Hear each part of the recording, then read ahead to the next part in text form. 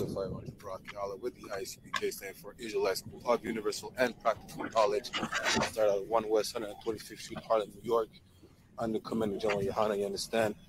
And right now, we're walking on Fielding Avenue in NDG on the west side of Montreal. And I'm about to tell you some side news, understand? Whole thing, yeah. 24th of December, Christmas is understand? It's something to be merry about, to be happy, right? Well, guess what? Not everyone had a Merry Christmas last night. You understand? Yesterday, a brother got killed by the police. You understand? On this very avenue that I'm walking on, right? Yesterday, a young black brother got killed by the police. You understand? Now, we don't have all the details yet. More information is to come. But it's just to show you how evil our oppressor is, right? Because a little white boy could walk up in a church and shoot 9, 10 black brothers and sisters, right? And get arrested, put in handcuffs, brought to Burger King. You understand? They're able to tackle a mass shooter and bring them into custody. When it comes to our people, they have to lose their life. You understand?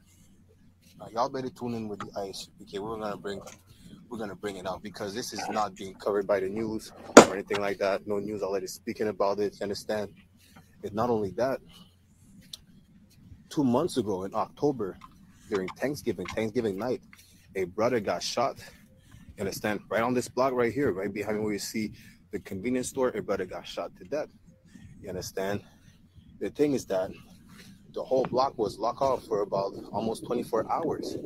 But now that a police murdered a young brother last night, there is no evidence of any investigation or anything like that. You understand? This is why we have to bring it out, because no one's going to speak about it. So someone must bring it out.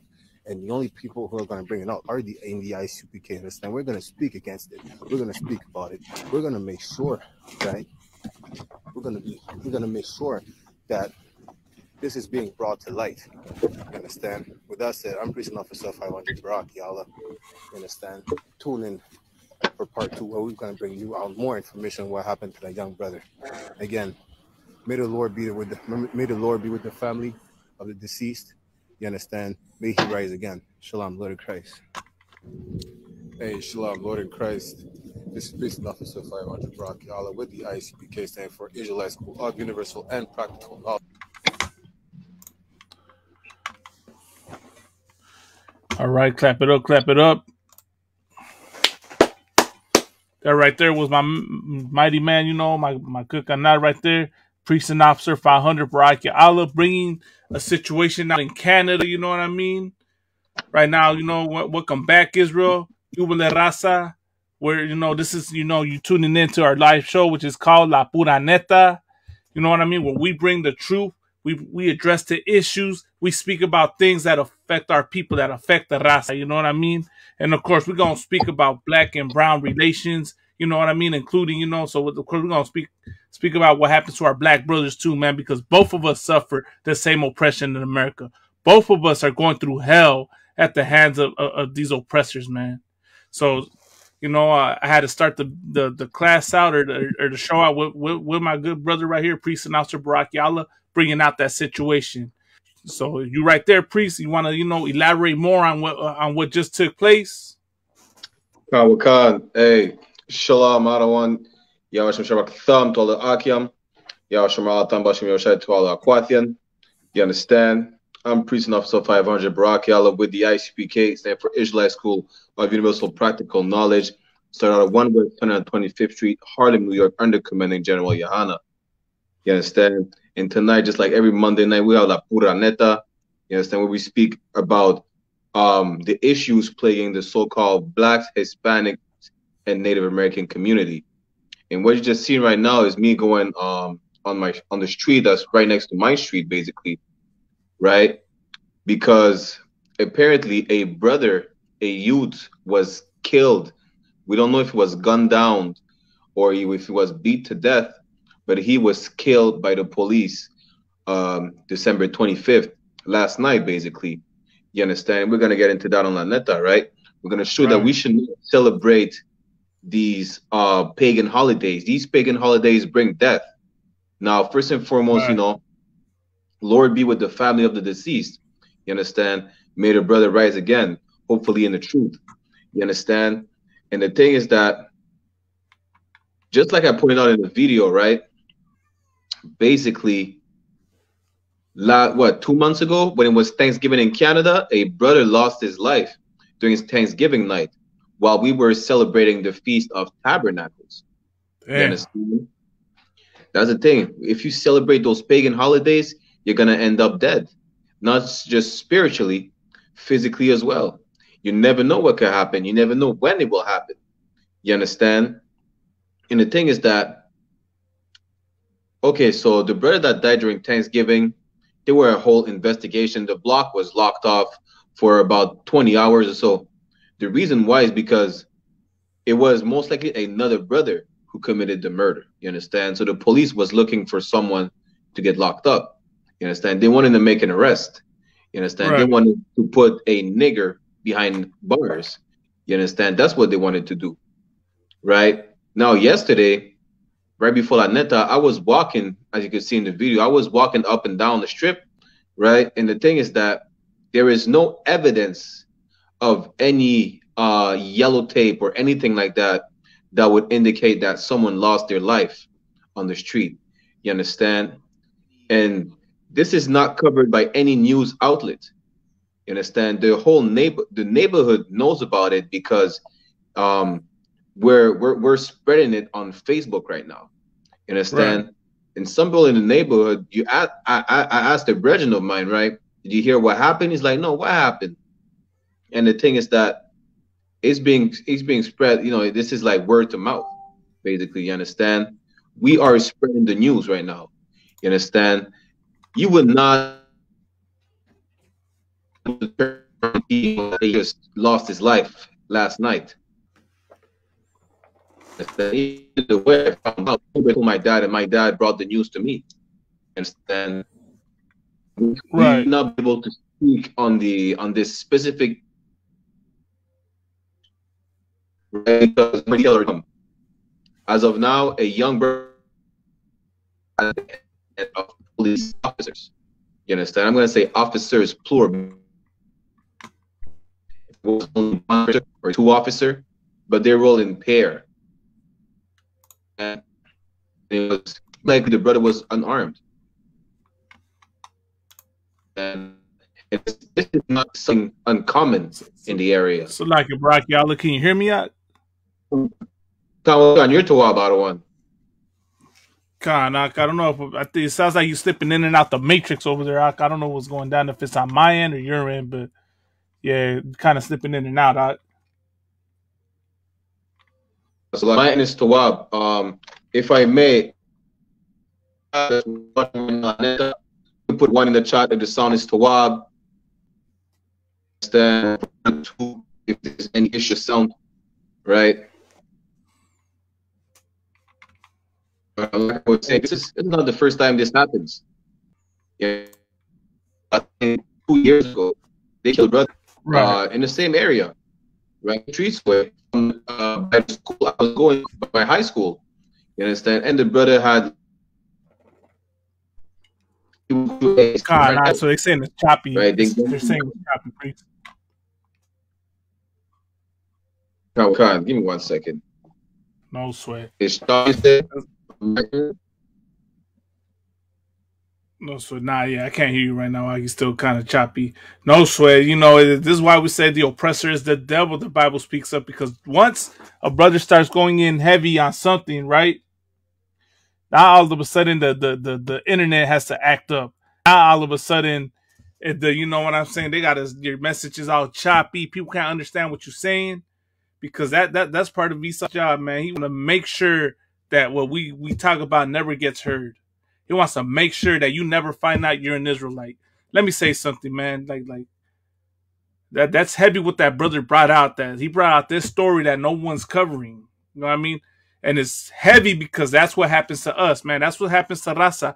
How many, so-called, Hispanics, Mexicans, Raza, right, are getting killed at the hands of police, at the hands of violence, and it's never talked about. It's never mentioned. No one ever mentions it, man. And all of a sudden now, when we start talking about it, now all of a sudden the internet has to act up. Now we So can't, we can't be heard. Go ahead, Ak. You back on? I'm Tawab now. Yeah, you too wild now, priest. Khan.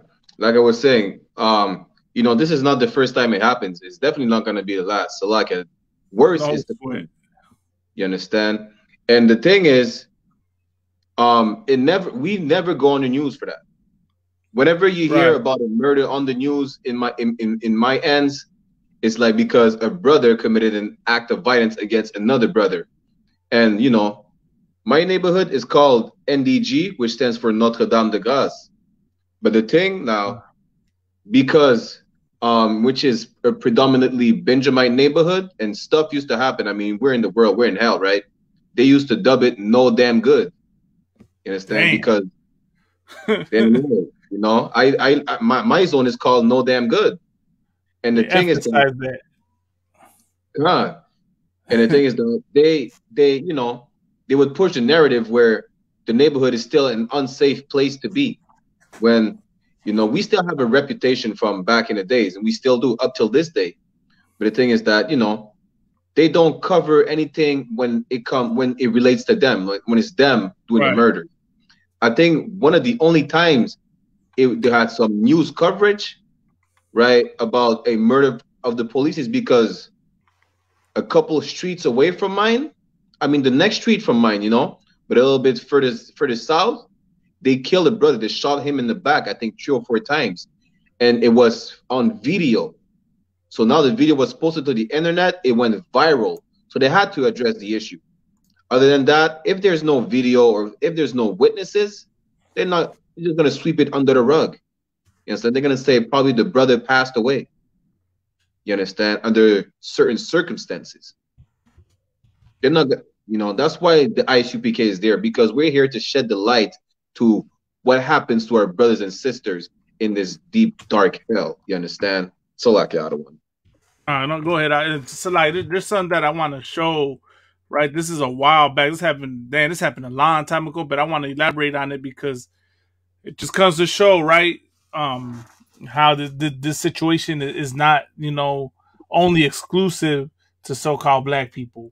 This is also something exclusive to so-called Hispanics. Well, Salakia, I'm assuming the identity of the brother, but was he a Judite brother, or was he a Mexican? Was he Raza? The brother that died yesterday was a Benjamite brother. Oh, he was a Benjamite, Salakia. So you know what I mean? So that's proof, right, that this issue that affects, what they call them, so-called African Americans also affects West Indians. And it also affects so-called Hispanics. It also affects, so-called Native American Indians. You know what I mean? And that's the ironic thing of it, is like this situation, right, is something that happens across all 4 of our communities, man. And we haven't woken up to notice that there's a reason why it's happening. You know what I mean? We think, if we just comply, if we just, if we all just, go to church, keep going to church and accept that white Jesus, get in the Christmas spirit, it'll end. You know what I mean? The more we act white or whatever they want to put on us, man, like acting like the oppressor, that's gonna end all the issues. And then worse, man, they be saying that this happens because it's just the way we are. We just can't get our act together. We're just a bunch of savage people. We're ghetto. We're paisa. You know what I mean? So many labels are thrown on us. You know what I mean? That we're an uncivilized people. That's why this happens to us, man. When it's only, go ahead. We seen the actual spirit of Christmas. That was the spirit of Christmas. What happened yesterday? You understand? Right. Because the spirit of Christmas, like I said, it brings death. You understand? The spirit of Thanksgiving a couple months ago brought death in the neighborhood as well. You understand? They would say Merry Christmas, right? Christmas was not so merry for the family of that young brother. Right. That's what you need to keep in mind, right? What you're doing is just celebrating a holiday that your oppressor told you to celebrate. You understand? Your feet, your nose, your appendages, you were the gift back in slavery. You understand? And now because you think you're free, just go ahead and have, a little celebration, whatever the case is. You understand? That's just stupid. Salakia. Right now, Right. you're what's going. You just first of all, to all those Christians out there, it's not about Christ. Christmas is not about Right. Christ. You understand? Plus, Christ was not born on the 25th of December. Not he wasn't even born in winter in the first place. So what are you celebrating, really? The thing is that some are ignorant to the fact that it's actually the celebration of Nimrod. You Right. understand?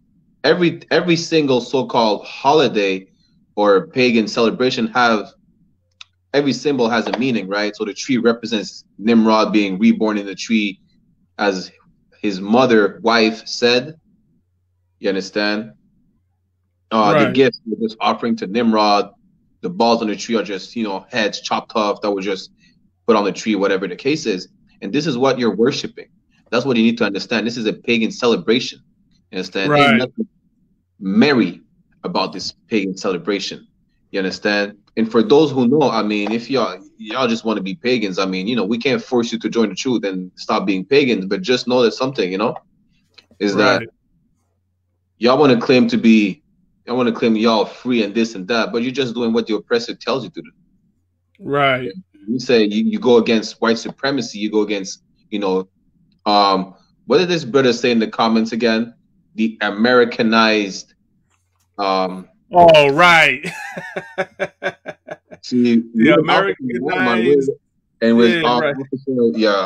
yeah, where there's this brother. I mean, I'm assuming he's a brother, right?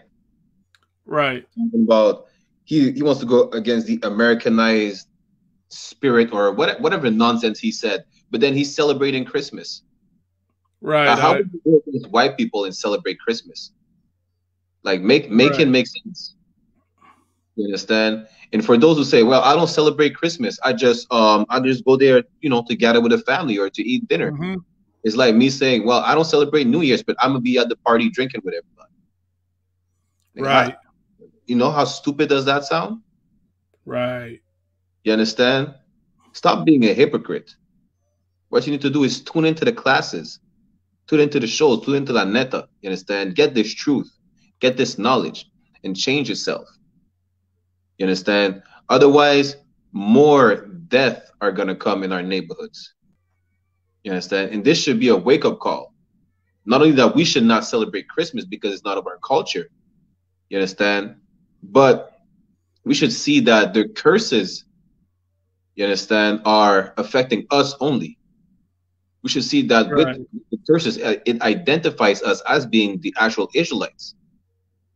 You Right. understand? Because these other nations, they don't die at the rate that we do, especially during these so-called holidays. Right? So like, yeah, I'm gonna leave Right. it at that. Now you to Wavak, what was heavy, right, is that what you said, right, about the curses. And that's ultimately, because a lot of people don't want to believe, about the artifacts we find.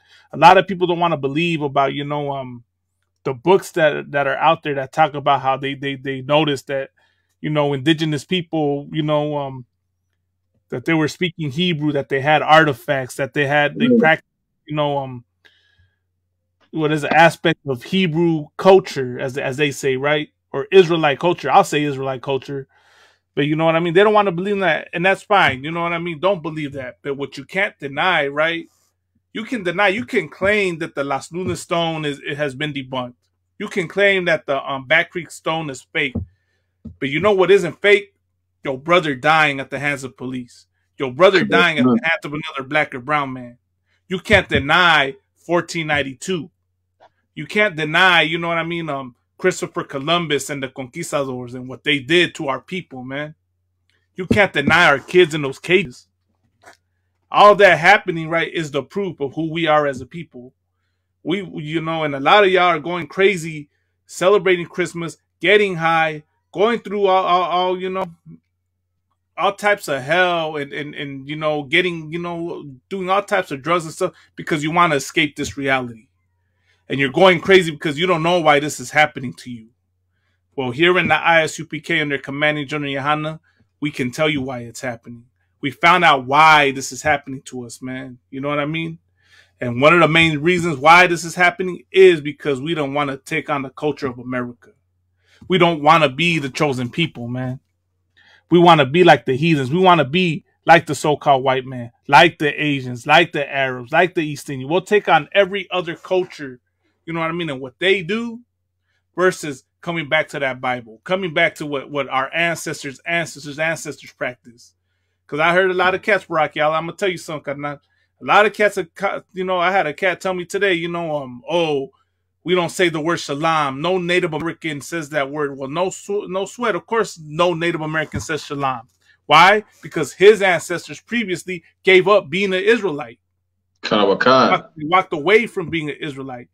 And the Lord also put it as a curse. He was going to cut us off from our inheritance. You know what I mean? Israel wouldn't know that it's Israel. You know what I mean? So that's the proof. When a lot of y'all want to say, oh, there's no history of us being Israelites, our elders never taught us about that. No shit. Of course they didn't teach you about that because they didn't know. They didn't know that you were the chosen people because their ancestors didn't want to be Israelites anymore. They wanted to be like the other nations. So like, yeah, we got in the scene right now, man. We got Priest and Officer Oscar War. Hey, Shalom, I don't want you about Shabbat, sir. Hey, Shalom Akim Yahweh Shem Shabbat. What's going on with y'all Hebrews, man? What's good? It's right here. I don't want to, get show going, get it rolling. You know what I mean? We opened it up with Priest and Officer Baraki Allah's, video he did about a situation out there on his side of town. So we kind of, elaborating on the curses and the things that affect our people. You know what I mean? The violence, and we're kind of going into what happened this weekend. Of course, we just had Christmas and Christmas Eve and Christmas, so you can only imagine how many Israelites died over the weekend celebrating this holiday. Come. I'm here with y'all, man. Let's rock it out. Let's get into it. Come, sir. Is there anything you wanted to say? I don't want anything, you know what I mean? Like give you the floor real quick, sir. Nah, man. I just go along with y'all, man. I'm just tuning in, so you just rock it out, Come, sir. So I was telling Officer Baraki Allen right now, right, is that we get a lot of resistance and hatred and all types of anger towards us when we say indigenous people are Israelites. And one of the excuses they try to use, right, is to say that their tribal nation, right, their grandelders never spoke about us being Israelites. I had a cat tell me today that, why did I use the word shalom when I was talking about decolonization and saying that shalom is not in an indigenous language. So, you know what I mean? So my response to that is, well, of course, your ancestors had no recollection of being an Israelite because their ancestors didn't want to be Israel anymore. They wanted to be like the other nations. You know what I mean? That the Lord said he was going to cut off Israel from their heritage. But Salai, I don't know if I got that right. I know you done studied, that book, especially what's that book called? The 10 Lost Tribes? Con, you talking to me, Doc? Con, sir, yeah, to you. Wow, what did you say, Doc? That Can you hear me clearly though? Yeah, I can hear you clearly, Out one. Oh dang, it's like it. Can you hear us, Alan? Yeah, I can hear you. Okay, come. So yeah, I don't want now. I was gonna say, part of the reason. It's like about my screen, like I'm driving, but no sweat. I don't want. Come. My question is, sir, is part of the reason why Israelite Native Americans say that their tribe, their nation has no history or recollection of being an Israelite, is that because of that curse in the Bible, right? Where the Lord said he was going to cut off Israel from their heritage. Oh yeah, Con. Absolutely, God. And that's the proof. Con.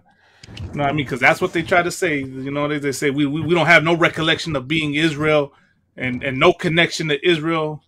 So of course that's in the Bible. And what is it in Ezekiel where it says if you can go to another people and tell them they're Israelites, they would hearken unto thee. But Israelite is a stiff-necked people. Right. Damn so right. You know what I mean? So it's like all the hatred, all the fight we get is in all the resistance. Native Americans not wanting to be Israelites is proof that they're Israelites. You know what I mean? Go ahead, Yeah, priest. Oh, go ahead, sir. Salagi.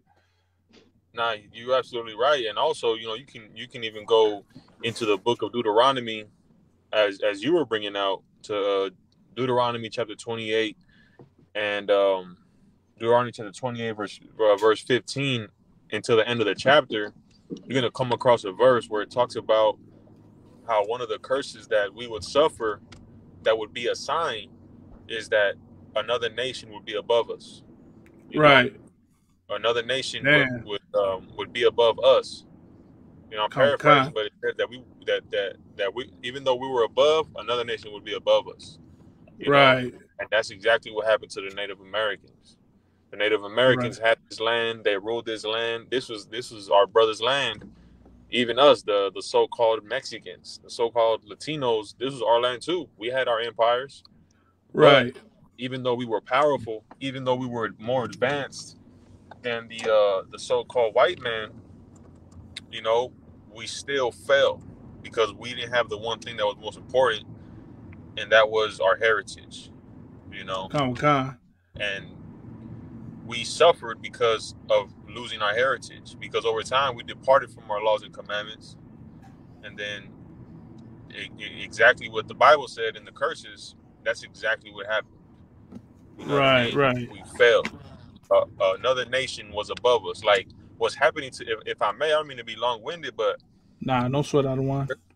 there's no other nation of people who have suffered like the so-called Black, Hispanic, and Native Americans.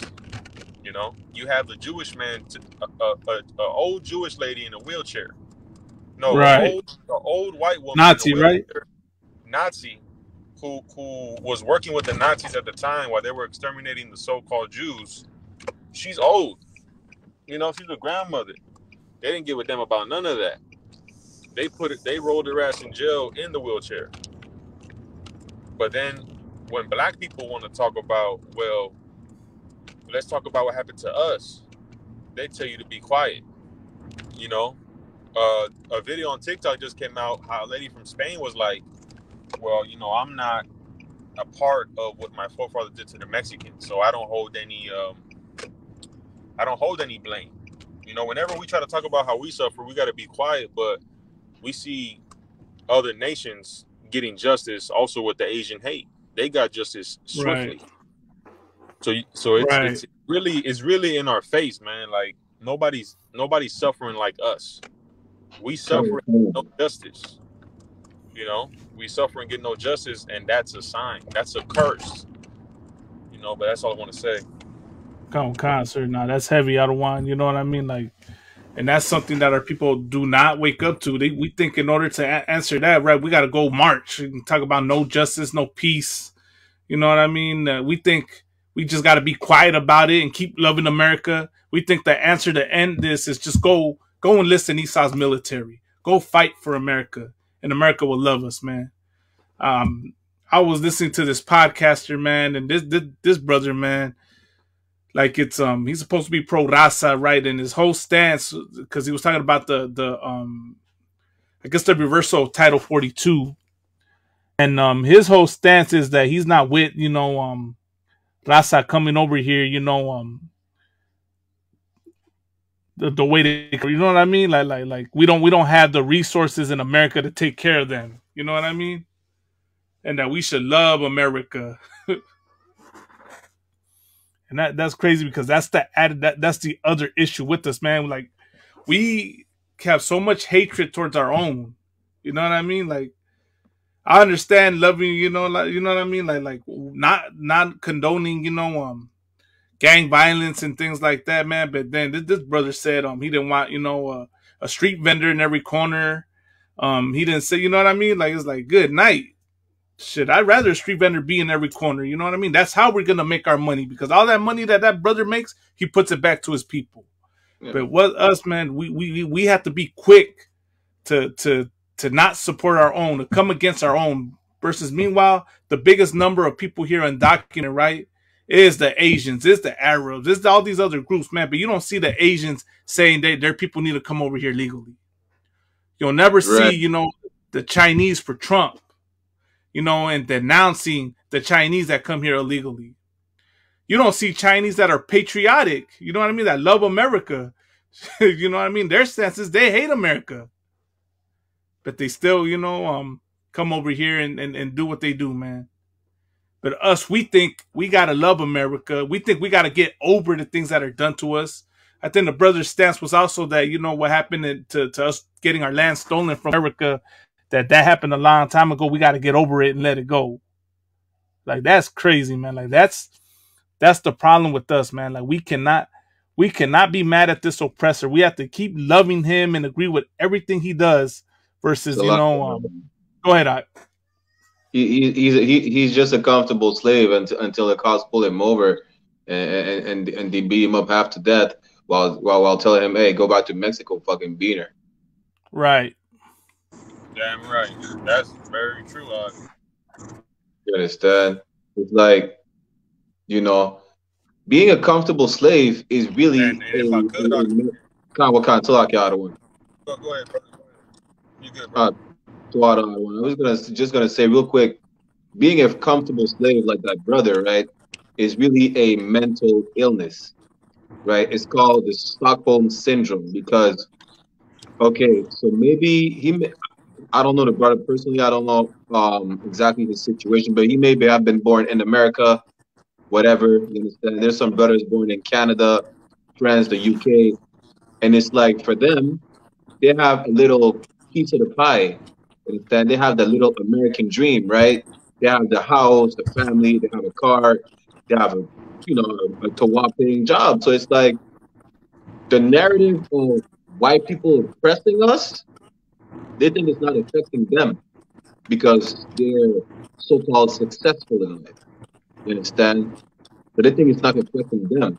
Now instead of seeing it as a crime for the nation, they're like, I'm an individual. And I'll marry a white girl, or white people are not the problem. We are our own problem. We are oppressed, like we oppress our own. That's the type of thing that these black and brown coons would say. You understand? Right. Because in the head, they suffer mentally. They suffer from Stockholm syndrome. You understand? That's what that's the real problem of the brother right now. Right. Damn right. Hey, can you hear me up? Concert. Yeah, man. And that's absolutely true what the brother's saying about the Stockholm syndrome. And, once again, it's not only us. It's also our brothers, the Judite brothers, the Negro brothers. Right. There's a lot of some brothers in the world, they're not really into the suffering of black people, right? Maybe some are. I'm pretty sure a lot aren't. But because we're in the truth, we know the history of our brothers, and they know the history of ours. Right. But we're the ones who suffer from Stockholm syndrome. No other nation suffers from that. Right. Got common concert. That's heavy out of one. And I know for damn sure the Jewish man don't, because they just rolled an old lady in a wheelchair in jail. Right. They don't even with the Asian hate, they didn't say, well, you know what? Let's just fold over and take this hate and let's just love them. Let's love them. They said, hell nah, stop Asian hate. They did. Right. They did in 1 month. What we've been trying to do since 400 years. You know what I'm saying? And this brother right here, he suffers from that Stockholm syndrome, man. And that's a sign. That's another sign that we are the Jews. That's another sign that we are the Jews, man. Go ahead, brother. If I may, right? That's crazy because they bring in that old lady in jail. She's like what, 90 years old, because she was working with Nazis, and the Holocaust happened about like almost it's almost been a century. So what, close to 80 years ago, right? The Holocaust. But I mean, it's like, okay, look, less than 80 years ago, they were poisoning the island of Martinique and Guadeloupe with chlordécone, which is a cousin of the DDT, a chemical they were poisoning the Mexicans with. You understand? And we can speak about that, right? Right. So if we bring this up and be like, France is a culprit, and say we need to hold France accountable, you're just telling us to shut our mouth. And it's like, Right. they're gonna pretend like they didn't know what they were doing, which they admitted that they did know what they were doing, but no one can hold them accountable. It's like the oppressor is really the only people that cannot be held, that's feeling like he cannot be held accountable for anything. They would tell Arabs they're terrorists. You understand? They would tell the Chinese, they're whatever they say to Chinese people, like they're hackers or whatever the case is. You understand? They'll go to war with Japan, with China, right? They'll go to war with everybody. And then they complain and then it's a surprise to them that nobody in the world loves white people. Literally. Right. Like there's no race in the world, even among the other heathens, they don't love the oppressors. They know they have to be under their foot. Doesn't mean, you understand, it's not because the Arabs conduct business with the Caucasians that they have love for them. Business is business. But they know who their enemy is. You understand? And if I could too, I want to make Go ahead, sir. If I may, our people love America so much that they're willing to abandon their own people. Like this brother here, man, our people are destroyed, and that's the mindset we have because we follow the ideology of America. We're not Mexican, we're American. Right. The whole idea of everybody is American, it makes a brother feel like he's a part of something important. Like he's a part of America. He's a part of the red, white, and blue. I'm American. I love white people. I love all Americans. We're together in this. But what our people don't know is that our oppressor is not like that. You know what I mean? An oppressor destroyed Afghanistan, that whole area, because they bombed 9/11. They bombed the hell out of that place and destroyed it, and it's destroyed to this day. They didn't forget. They have an annual every year to remember the 9/11 because it was a tragic event. But they wanted to. But this brother says, well, the Aztec stuff was a long time ago. Right. So he's not really being American. Because if he was American, brother would have been like, well, I ain't gonna forget. Because America doesn't forget. I'm not gonna forget my people. But the problem is the brother ain't thinking about his people. He's thinking about being American. Right. He's thinking about himself. He's thinking about himself. And another thing I want to point out is that it's Christianity, man. Like Christianity got our brothers and sisters sissified. It has to do just with the oppression that we're under. Because we don't have a family household, we don't learn how to be masculine. We don't learn how to be protective over our own people. Christianity makes you sissy. It doesn't tell you that God is a man of war. It doesn't tell you, that scripture that says, though I be rude in speech, not in knowledge. These are precepts that show you that the men of the Bible were not pussies. They were not soft. They was men who fought for their people, just like America fights for America. Just like the Jewish man, he don't show mercy to his enemies. And everybody has that. Everybody has a thing where they defend their people. The Chinese, like you said, but they're not saying, man, you know what? We don't want more Chinese people coming over here. And they're bringing their ass over here, building a restaurant, selling cheap ass, selling Chinese food, right? I seen a video where a Chinese guy was like, y'all always talk about how we sell y'all rat food, how we sell y'all cat, but y'all keep buying the food from us. Y'all tell us to get out of you want us to get out of your neighborhood and stop buying the food. You the one that's making us rich, but he's being real though. What he's saying is right. He's being real with it. Look, he's like, y'all don't like our food, then stop buying from us. But our people keep buying the food.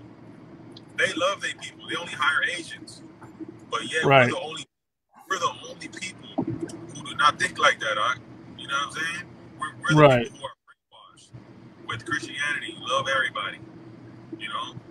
Be American. That's the proof right there.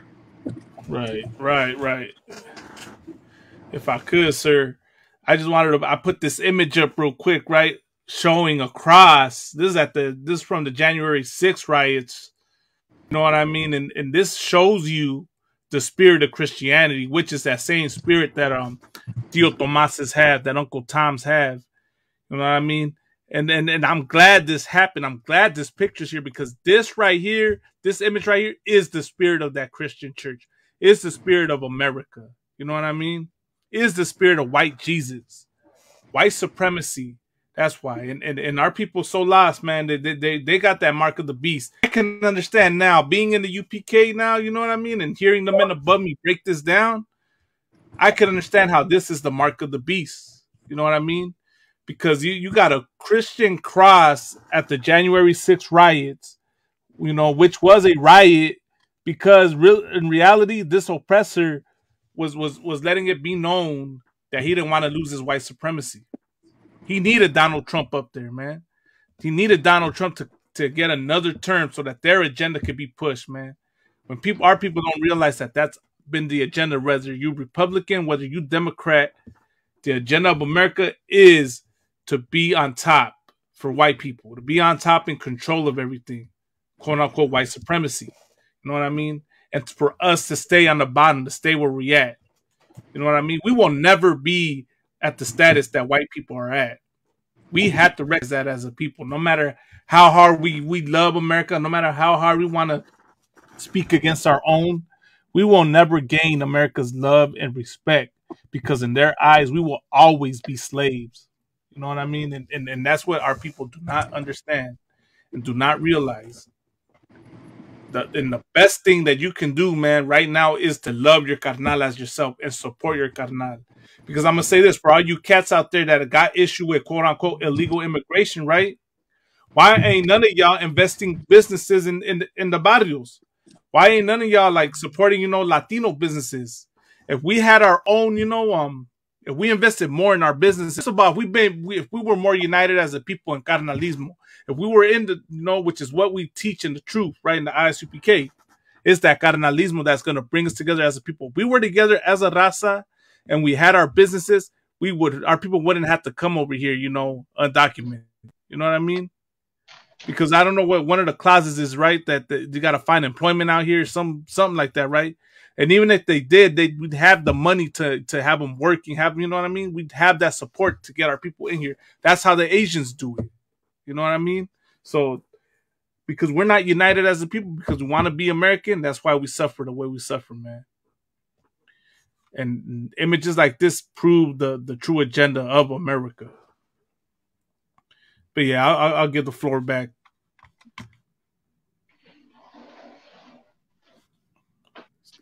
So did we lose Barakiala? So like y'all, when I'm back, I have to step out real quick. Oh no sweat.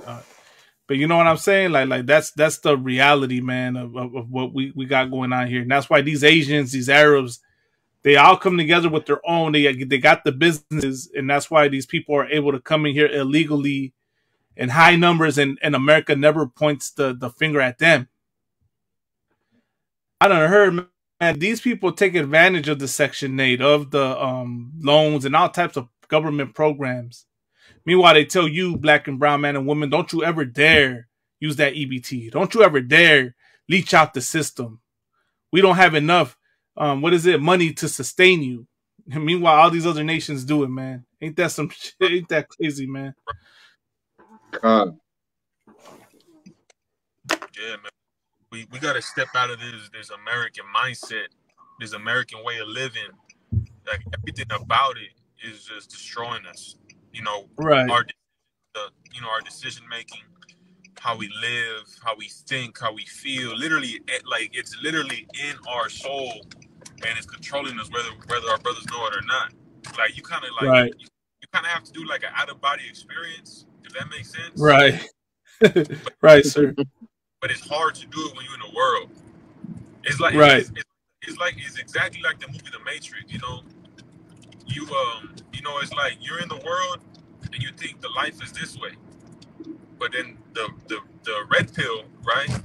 Now you see things for how they really are. You know what I mean?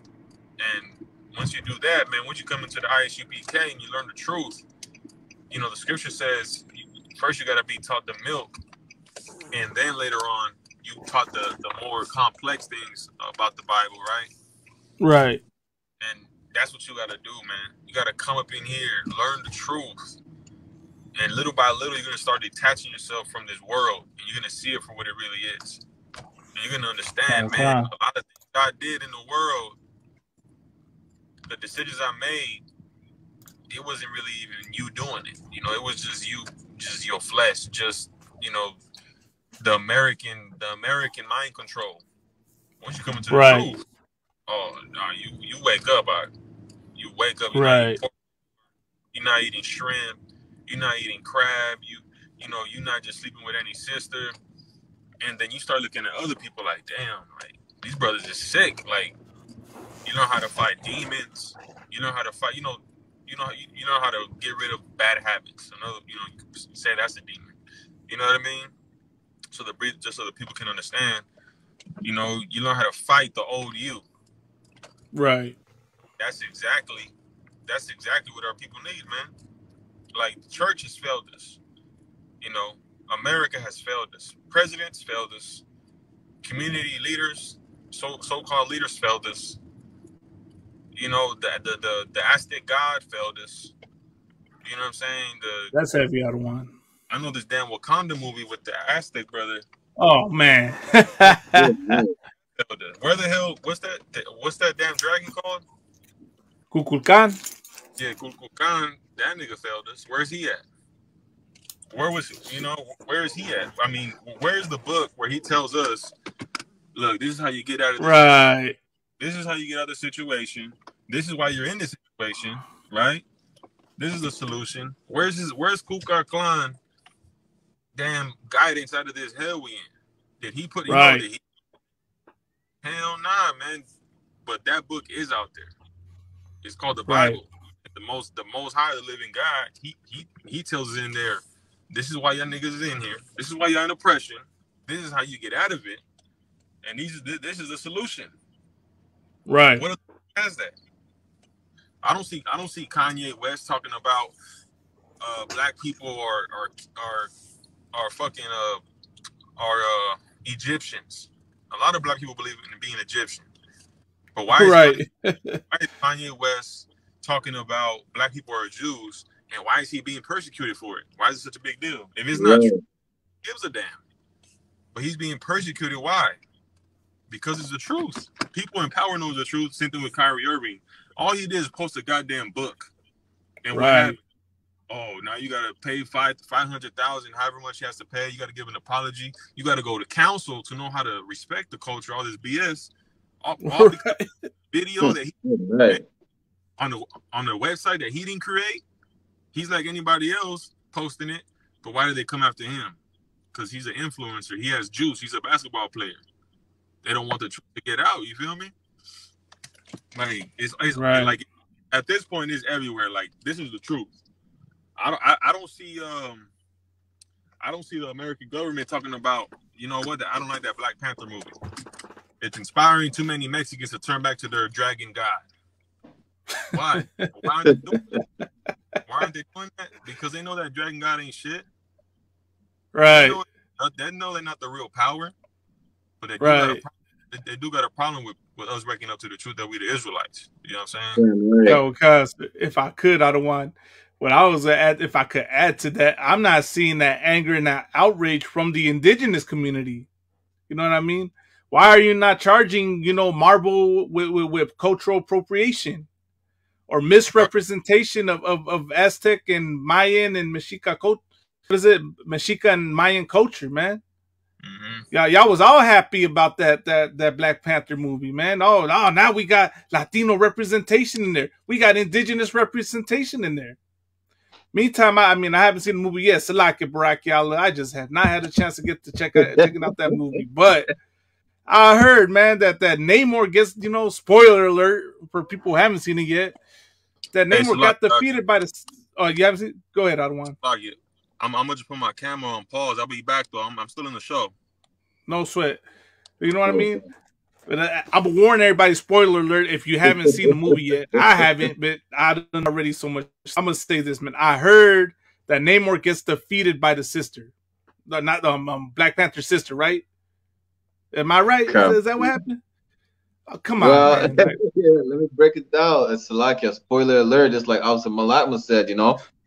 So the Black Panther in that movie is a sister playing the role of an African, and at the end of the day, Kukulkan or Namor, the brother, gets defeated by her, and she tells him, "If you don't give up, I'm gonna just kill you." Right. Like, you understand? It's just there's so many wrong things in that movie, whether it's promoting, you know, us being Africans, us siding with the white man, black versus brown, you understand? The woman king narrative, right? Emasculation. The black woman, right? Basically, emasculation of a brother, you know, bowing down man. to an African who's actually a sister, by the way, right? But it's like there's so many red flags in that movie. You understand? But it just that movie really is you could break down that movie with Psalm chapter 83. You understand? So they're going against us and making sure that, you know, not only we're going against each other, but we are identifying with a culture that is not actually ours. You understand? Instead of being Israelites, we wanna worship Kukulkan. Instead of being Judites and Benjamites, we wanna, you know, say Wakanda forever, which is some of the so, like, if I could, bro, let me say about real quick, man. I had a coworker come at me. He did that Wakanda forever. What's that shit called? They do this. Oh, good night. I told the brother, like, whoa, we don't do that here. Good night. I had to hit him with that one. So Salakia, the one. The only time you would have seen me do the X, it ain't for Wakanda, it's for DMX. I ain't, but I know Wakanda. You understand? I'm here for X, you know? You understand? I'm here for DMX. That's it. Wakanda forever. Salakia. Wakanda for never. You right. It's Salakia, Brock. Y'all, you ever heard on Captain Mashak what he said? How he said it? He said, Wakanda? What kind of shit is this? Damn right. Oh, I got it, man. You know? Because at the end of the day, some people, the thing is that, okay, so-called Negro brothers actually believe that the idea of having Wakanda is a utopia. You understand? It's an idea in their mind thinking, you know, we could actually build a Wakanda. First of all, you're not African. Second of all, you know, Africans, like they beefing with each other to a whole other level. You think all African countries are united? Tribes within the countries are fighting against each other, are killing each other. Right. You understand?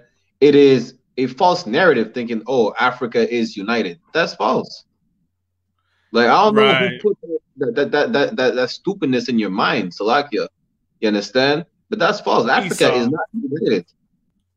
Damn right. Esau. And Salakia, you know, I had I think I sent it to you on Instagram, right? Where it says, you know, the gas prices are going so high, you know, that they're charging the brothers and sisters more in the Caribbean for gas. You know, coming from the Middle East, whatever the case is. You understand? And the thing is that they were saying, I don't remember exactly what they were saying, but the last comment at the bottom of the post was saying, you know, it just shows you that Pan-Africanism doesn't work. Right. You understand? It should tell you something. You trying to identify as Africans, it don't work. They don't give a damn about it. Right. Eddie, let me say this, if I could, Brock. Y'all, let me say this real quick, man. One thing I'm noticing, right, is that a lot of these groups, right, like all these pro-black and pro-brown groups, a lot of them, right, they're no different than the cats in purple. And I'm gonna say this. I'm gonna say why. They all care about numbers. They care about numbers. You know what I mean? They care about how deep they are. So them caring about, you know, gaining more people into their movement, they accept, you know, LGBTQ. They accept feminism, right? all these principles from America because they know that that's gonna bring more people in, like a Christian church. You know what I mean? So it's like Khan. you give up. What's the scripture that says, "Why does thou trimmest thy ways to seek love?" Like you start your revolutionary group on some morals and some principles, right? To awake your people, but little by little you start giving that up just so you can get more people in. Just so you Khan. get more money, you know what I mean? Which is what I've noticed, you know what I mean, with all these groups. They all of a sudden now they pro, LGBTQ, they pro feminist, they pro, matriarch, whatever you want to call it. And meanwhile, they fall. They're pro Skittles. Right. They pro Skittles, man. You know what I mean? So it's like whatever, you know what I mean? Like that's the problem. Like you gotta tell people the truth, man. You can't be supporting, all that, all that what goes against your culture, and all of a sudden claim it's part of your culture just because you want members to come in, you want more people to have support for your group. You got to stand on what you believe in, man. You got to stand on the truth, and that's why your group fails. That's why all these groups have failed, man. What was the whole big thing, man? Like the NFAC, right? They were trying to I remember when there was this group, man, like this popular Facebook group, and they mentioned the NFAC to try to say that they're better than the UPK. Meanwhile, what happened to their leader, man? Isn't he jammed up right now, locked up?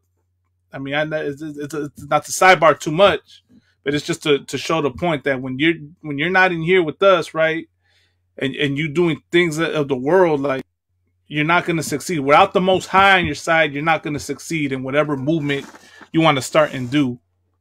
And take note of all the revolutionary groups that have came on and have failed throughout the history of being in this stinking country, man. You know what I mean?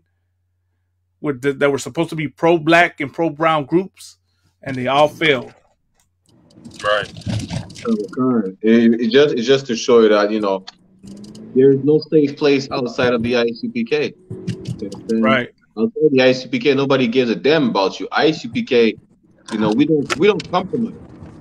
The Israelite School of Universal Practical Knowledge we don't compromise for nothing. The Commandant General Yohana doesn't compromise for no goddamn reason. You could offer Commandant General Yohana $5 million. He's not going to compromise the brotherhood that we have to be here. You understand? Right. It's just like, for instance, Black Lives Matter. Right? Right. I think the leader of Black Lives Matter, I think, if I'm not mistaken, it's a white woman. Damn, that's crazy. You understand? A white woman, damn. And we went from Black Lives Matter to All Lives Matter to Blue Lives Matter. Like you're putting such a goddamn devil. We cannot have anything. Right. Right. Like, we're pleading, you understand, to stop killing us. But then you have to turn around to let's just stop killing everybody. But not everybody is being killed by the police like we are. So how does that even make sense? Then they want to talk about Blue Lives Matter as if cops are dying every day. Right. Right. You understand? It's like they won't let us have anything. Right now, lucky I'm making some of the best, salsa picante. I could come out with salsa picante and the white man would just put a trademark on my thing and just steal my recipe, and I would not be able to do anything about it. And he's gonna make billions of dollars off of it. Right. That's the oppressor. He's a goddamn thief. Like the only thing he owns is his skill to murder all across the earth. That's it. No sweat. That's heavy you say that because it's true, man. Like a lot of these things that are out there, right? All these inventions, the oppressor, the so-called white man gets the credit for it, but you come to find out it was a black or brown man that came up with it. Your color TV, man, like came from a Mexican. Ain't that some shit, Barack Yalla? Came from a Mexican. Your plumbing, your what is the astrology, the astronomy. Like,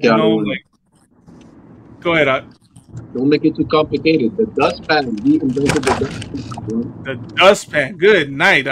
We invented the doorknob. Doorknob. Damn. You understand? Like, You know, they want to claim like we're savages, we're dirty and everything. Just like you said, the plumbing, the sewage system, the blueprint came from the Mayans and the Right. Aztecs. You understand? But white people really they can't do, like I said, they can't do nothing correct but murder. That's it. That's all they're good at. You understand? Right. Even the way like they're using their firearms today, they Right. stole the gunpowder from the Moabites, from the Chinese. Right. Right. You understand? Like they're good at murdering, but they're not even good at crafting the weapons that they're murder with. You understand? They have to thief everything. Right. You understand? That's heavy. You know what I mean? Like it's like, and this whole time we done been taught that we can't invent anything. We're good for nothing. You know what I mean? Right. And then they came up with everything. And this is, you know what I mean? And this is why, let me say this, Brock, y'all. I'm gonna touch it. I'm gonna bring this out every show we do, so that for the people that want to say we're racist, for the people that want to accuse us of whatever nonsense, I'm gonna say this. This is why we say the so-called white man is the devil the Bible speaks of. Not because he's blonde hair and blue-eyed or because of his race. The word devil just means deceiver. He's a deceiver. How did he get the land from the Native Americans? He deceived them. How did he steal the Mexico from? How did he steal, the land from Mexico? He deceived them. How did he enslave, my black brothers and sisters? He deceived them. You know what I mean?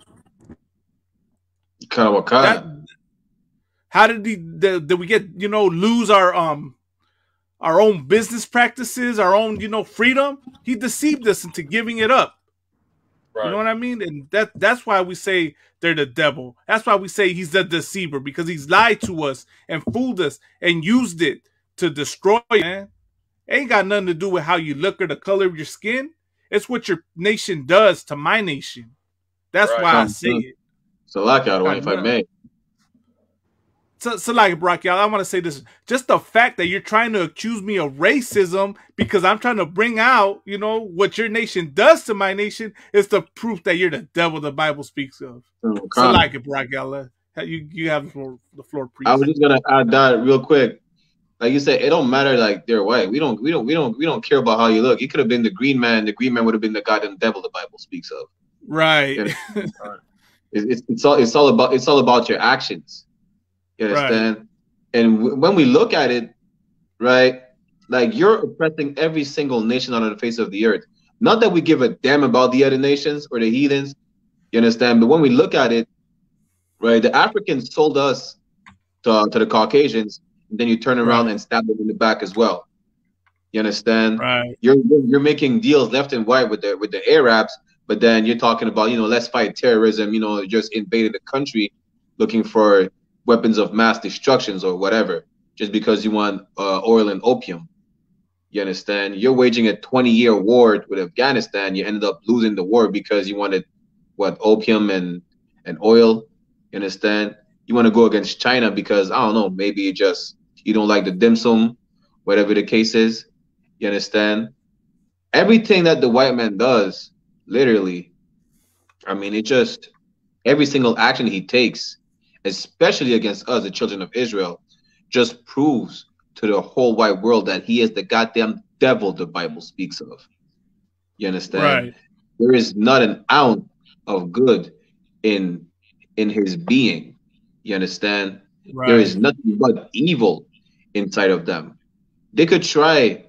I mean, Salaki, I was watching a show, right? This woman had the audacity to say that she is teaching Native American culture to her students, and she's a Caucasian woman. Yes, she's crazy. Native American history. That's what she's teaching. She's a native, teaching Native American history. So the first thing that came to mind, right, is like, so are you teaching your students that your forefathers decimated the Native American Indians and put them on reservations, like concentration camps? Is it what you're teaching to your students? Or are you just talking about, well, we came as pilgrims, we came to teach them Christianity because they didn't have a God, and Thanksgiving came up. So what version of Native American history are you teaching? That's what came to my head right away. You understand? And Stalakia, we know goddamn well she's not telling them the truth that she's in the position that she's in, instead Right. living on the land that she's on because they committed genocide against the Native American Indians. Stalakia. Nah, you too. That's heavy because it's like she's gonna teach that Thanksgiving was a day when the Native Americans and the Pilgrims came together in Kumbaya and they ate turkey and shared it together. That's why they celebrate it today. And That's what if she's I gonna may, tell me. Go ahead, sir. I just like to say something, and that's how you know, because when the Israelite school UPK, people think that we just hate white people, like we hate all white people, that we just out there hurting white people, attacking them, and they think we just physically hate them. When we say God was racist, you know what I mean? Can y'all hear me? Right. Kamikaze, sir. I can hear you. They think we talking about the racism that white people have towards black people or Mexicans or Native Right. Americans. Their racism is violence, hang you, lynch you, and all that. When racism really just means to prefer your people above another. Right. And that's perfectly natural. It's natural for a white man to love the white woman. It's for him to love his people, support his people.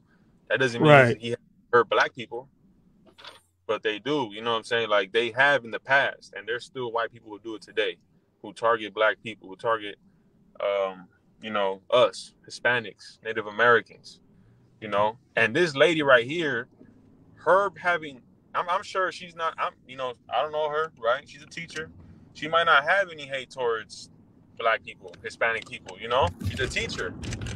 I'm sure if somebody was a racist, they wouldn't want to be a teacher because you got to teach children. But she has the ability to make her people look good, even though they did a terrible thing. So that's how you know that this is white people's heaven. Right. That's how you know you have white privilege. That's power. The ability to teach something to children and to lie to them about it. You're taking away the history from them, and you're making your people look good instead of saying the truth about them. Like, this is the white man's heaven. Like, people think heaven is a place when you go when you die. That's Christianity. Right. They taught us that in Christianity and in slavery to our black brothers and to us too. They was the Catholic priest, they would say turn to Christianity or go up to heaven with or go up to heaven, because that was their belief. So we thinking, this is just earth. When white people know, not all white people, right? But there's people in power who know the truth that heaven is on earth. This is the white man's heaven. Like, you telling me this ain't heaven? Like, this is where you eat food. The brother just said he makes some bomb ass pico de gallo. That sends dopamine to your mind when you eat that bomb ass food. You get dopamine rush. Right. Right. Dopamine rush. You get that dope. You know what I'm saying? You get that dopamine rush in your mind when you're working out. When you have a beautiful family, when you have a beautiful wife, when you're having a good conversation with another person, when you're having a good day, when you overcome obstacles, it feels good. Right. You eat food, it feels good, it tastes good. This is heaven, but it's not our heaven. You know what I'm saying? Heaven is on earth, but we are in hell, man. We're in goddamn hell because we're not serving our God, man. This is where you feel pain. This is where you feel hurt, depression, so much pain that people commit suicide. You know what I mean? This is hell, man, and this is heaven, but this is not our heaven. How you know it's the white man's heaven? From what I just said, from what the brother just pointed out, and what's another thing, man? The goddamn white man is everything. He's Superman. He's Spider-Man. He's Clark Kent. He's Batman. He's the badass 007 character in the movies. He's white Jesus. Right. He's Santa Claus. Santa Claus comes from a black man. The whole thing has to do with a black brother, and then they incorporated other things to create a holiday that pleases people to make money off them, which is what they always do. Which is what they did with all holidays. But this is their heaven. And guess what else white people are? They're everything, including God's chosen people. So they can be Right. God's chosen people. They're God's chosen people, and they're the people who raped, robbed, and murdered you. So they can be murderers and God's people at the same time. What did that Jewish man say? The Jewish man said on the what's that show called, The Breakfast Club? Right. You know, Daryar put the video out. I think his name is Ari something. Arby Boyle, something like that, right? Ari Goyim. He said how he has to make money off of black people making the rap music that they make. That's a bad influence on black people. He said, "Hey, I gotta eat. I gotta eat." So white people can oppress another people to make money, and they can be God's people. So they could be the murderers, and they could be the God's people. They could be Batman. You know what I'm saying? They everybody. They're the Native Americans. Right. How do you know? Because of damn Avatar. Now they're Avatar. You know what I'm saying? It's ridiculous, man. This is the white man's heaven. You understand? So what is it? What do we gotta say? How do we get? Where the fuck is our heaven at? Right. You know if we're oppressed in their heaven, I want to be a part of their heaven. Right. You know what I'm saying? I like that one scene, sir. I'm gonna bring it out that scene in a minute, man. It's from a movie, but I'm gonna say that, you know what I mean? Like, it's heavy that you bring that out, because I remember at my slavery, right? There's one of the delivery guys that picks up, you know, like all the orders we ship out, and he's an Edomite. And you know, I thought I'd ask him, like, "Hey, man, have you traveled the world before?" Just out of curiosity, you know what I mean? Like, just wanted to know, you know what I mean? And this devil tells me he's been to so many places, you know what I mean? He's naming all the foreign like places, and you know, like he's been to everywhere in Mexico. He's been to, you know, I forgot, like somewhere out there in the Pacific, you know what I mean? Like out there in those paradise, you know, when you think of paradise, those like Tahiti, places like that. And I think to myself, as he's telling me this, is like, good night, man. Like, this really is your heaven, Mr. White Man. Right. You can go. You working this job, and you can still go to wherever you want to go. You know what I mean? You're free to roam the earth. Meanwhile, it's a struggle for me to get to, you know, for me to get to the Bay Area, to get to San Bernardino. You know what I mean? Salakia. It's like the Salakia out of one. Go ahead. Just to add on what you were saying, you know, because I'm in slavery sometimes. Like, I have people on the phone. They tell me, "Oh, where I'm from." So I'm like, "Hey, yeah, I'm from the West Indies. I'm from Martinique, whatever. But I'm in Canada." Like, what the hell are you doing in Canada? The Caribbean is a paradise. Why are you not over there right now? So in the back of my head, you know, it's like, yeah, I have to respond to them in a politically correct way. You know, nothing get personal, whatever the case is. But in my head, it's like, I'm over here because of the goddamn devil the Bible speaks of. You enslaved my people, brought them on plantations, and you made it so hard for us to stay on the island that we have, you know, to move out the island now. Like, what are you talking about? What am I here for? And a lot of these devils, right? They call from overseas, so they're on the island, calling, requesting for assistance. Be like, you know, you should be here right now. I'm like, I wish I was there.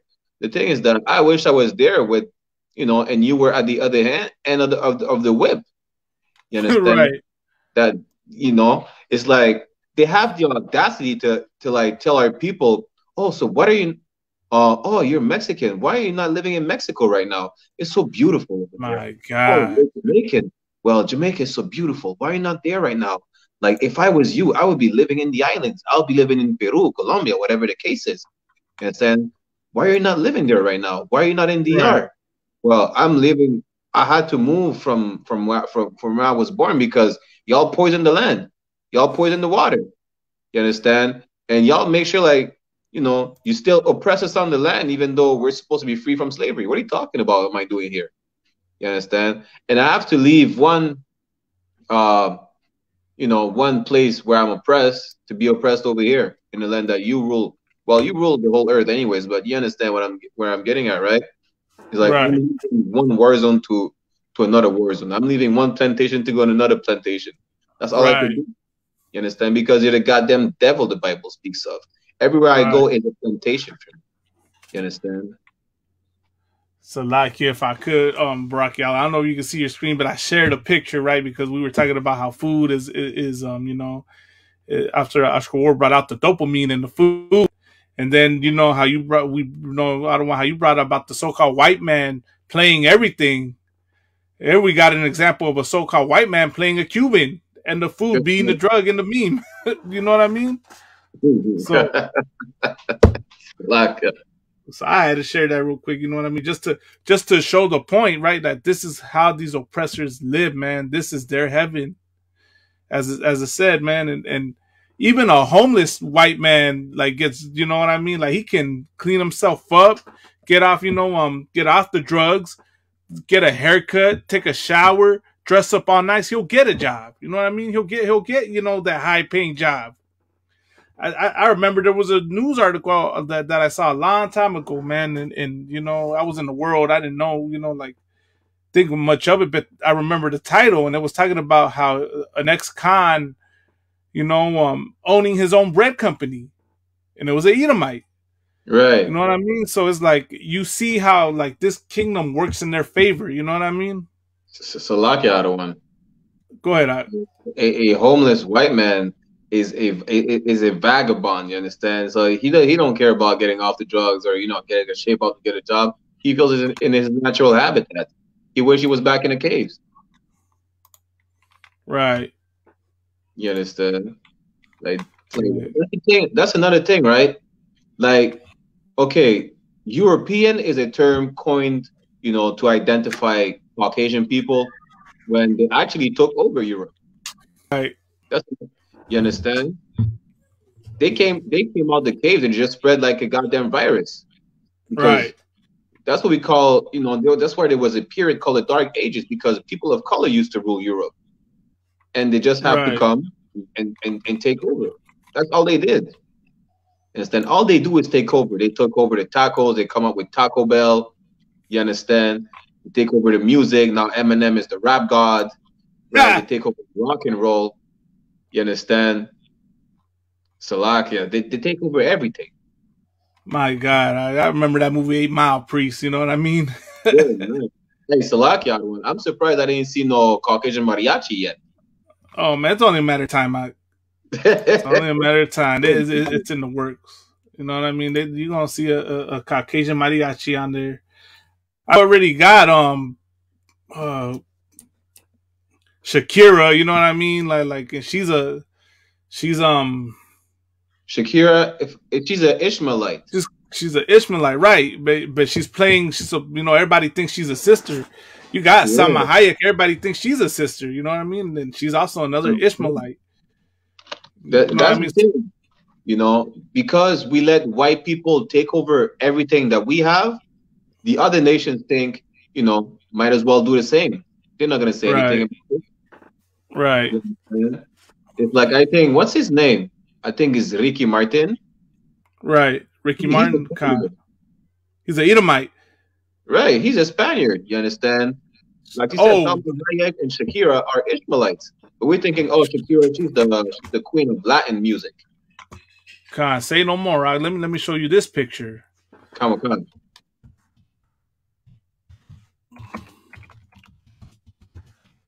That's it because everybody thinks Antonio Banderas is a brother. He's another heathen. Well, I mean, he always said he was from Spain. Right. And they had him play this role. You want to talk about, taking, stealing an idea and asserting themselves. I don't know if you remember ever seen this movie. And so, like, when you're pulling up the picture, I think also Benicio del Toro. Right? Oh, another one. Because it's funny how you're so-called Puerto Rican, Mexican, but out of nowhere you just go to Spain and you get your Spanish, your Spanish citizenship. Now come to find out, like your background is being a Spaniard. You understand? Your grandparents are from Catalan or wherever stupid. you know, wherever oppressors come from in Spain, whatever the case is. You understand? Just like Messi is not okay. Let's clarify He's that. Messi, Italian. stop He's not idolizing Messi. Messi is a goddamn Italian. You right. understand? He's not a brother. Because I was having a talk with one of the brothers, right? He was like, "Yo, I want the Naftali to win the cup." I'm like, "Yeah, me too." You know why? Because I just don't want friends to win. But at the end of the day, Messi's a Spaniard. I said, "It's Right. like Messi's a Roman."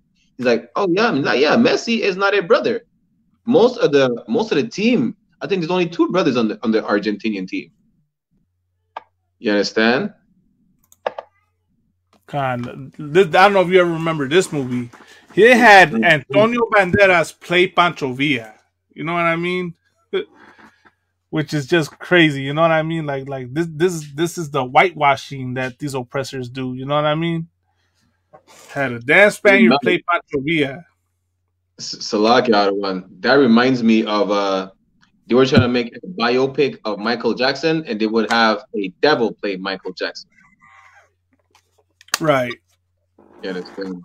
I mean, they thief everything. They're the greatest people on the face of the earth. There's no greater thief than the Caucasian people. Right. That's good. Right. If I may, go ahead, sir. So is Antonio Banderas? Is he a heathen? He's a Spaniard. Heathen, not one. He's a Spaniard. Oh, the Spaniard. He's a Spaniard. Yeah. That's crazy because they had him play. They had him play Zorro. The mariachi. He played Zorro, right? Right, Kamakan. And that story is based off of Joaquin Murrieta, a Mexican. You know look. Kamakan, sir. That's crazy. I mean, that just adds more. That just adds more to the brother's point. Right. I mean, Antonio Banderas never really. It's not like Antonio Banderas actually identified as being a brother. Like, he born in Spain. Like, he will, he's a proud Spaniard. He's a proud Spaniard. Right. He's a proud. Like, emphasize on proud. He's a proud Spaniard. Right. Like, also, what's crazy is that white people are such goddamn devils. It's like, I get it. You are proud to be who you are, but ain't nothing, prideful. Like, what are you proud about? Being the biggest rapist on the face of the earth? Is it what you're proud about?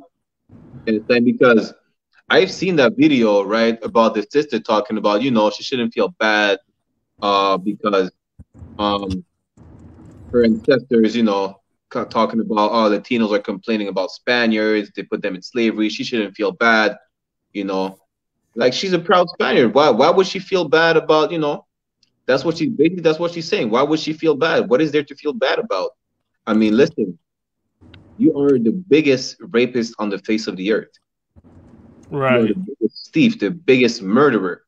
And then y'all would turn around and talk about, we need to save the planet. We need to save the animals. We need to save the water. Y'all the number one reason why the water is poisoned. Right. Y'all decimated all the animals. There's no black rhinoceros because y'all like to hunt. Right. And then you want to turn around and talk about, well, we shouldn't kill animals, or we have to be vegan, this and that. We shouldn't murder. But y'all are the biggest murderers. We're in the whole planet is in the condition that it's in because of y'all. What are you talking about? Right. So I No, you too wild about it. If I could, it's just to add to that. You know what I mean? Like, it's like Zorro. You know what I mean? Like, yeah, Khan. Like Zorro's based off Joaquin Murrieta. I didn't know that growing up. You know what I mean? But the one that tripped me out is the Pancho Villa. You had a Spaniard play Pancho Villa, because Pancho Villa was one of the more, known, like one of the first people when you talk about Mexican revolutionaries. It's no different, right, than when what they did with that with the Harriet Tubman movie, right, where they had an African play her, and it's like the oppressor, right, does that on purpose. He didn't pick Pancho, he didn't pick Antonio Banderas to play Pancho Villa because he couldn't find a well enough Mexican actor. Now it's on the spirit. These devils know who we are. They know what this does to us. They know the effect and power that entertainment, that movies, that music, all that has on us. So they need to, do whatever they can to kill that revolutionary spirit in us. You know what I mean? Right, Doc. And if I could add to that, Doc, so this Pancho Villa movie, it wasn't a big hit, right? It wasn't like, do you know what year that movie came out? 2003. So it wasn't do you remember being a big hit, being in theaters and people? I don't remember it. I don't remember it being in theaters, but I did watch it. And it was all over. Like it was like I don't even think it made theaters. I think it just came out like on HBO. Was it a good movie? Yeah, it was a good movie. Of course, but just the fact that you had Antonio Banderas play Pancho Villa is like, damn, Yeah, and the reason why I'm asking is because this Wakanda movie was a big deal, right? And they had an actual Mexican, I believe, a Mexican who actually speaks the ancient language, right? If I'm not mistaken. Right. They brought him into the movie, and the Jewish man, he runs Hollywood. They came from there where they used to be, and they came over here and started Hollywood. So they know what they're doing, like you said. They know exactly what they're doing, and that's why they put that Issachar brother in that Wakanda movie, because they actually want Mexicans to believe that garbage. They want us to believe in a fantasy world. They want us to look at that and say, you know what? Yeah, man, that's us. Yeah, that's our God. Yeah, if I makes us feel good. If I could just finish, Go ahead, Otto. Real quick, nice to watch. There's no sweat. And then you have Pancho Villa. Imagine if they had an actual Issachar brother playing that, and it was big, and it was in theaters. Man, like you said, that would ignite that revolutionary spirit. Why? Because it's actual history. That's an actual historical figure. So that they know what they're doing. That's why that movie was that big. That's probably why they didn't have a real Issachar play Pancho Villa. Because like you saying, movies, music, all that has actually, it has power to control people, to influence you. Right. What I mean? If I could, go ahead. Or did you go ahead, Brock? I'll bring my point out once you're done. Okay, to what one real quick, Now the thing is that just like I don't want the thing is like, so they really wanted Mexicans to think like that's what we should be. That we should follow Kukulkan and everything. At the end of the day, Mexicans were actually mad they put a dark Issacharite, in the leading role of Kukulkan in the morning. Right.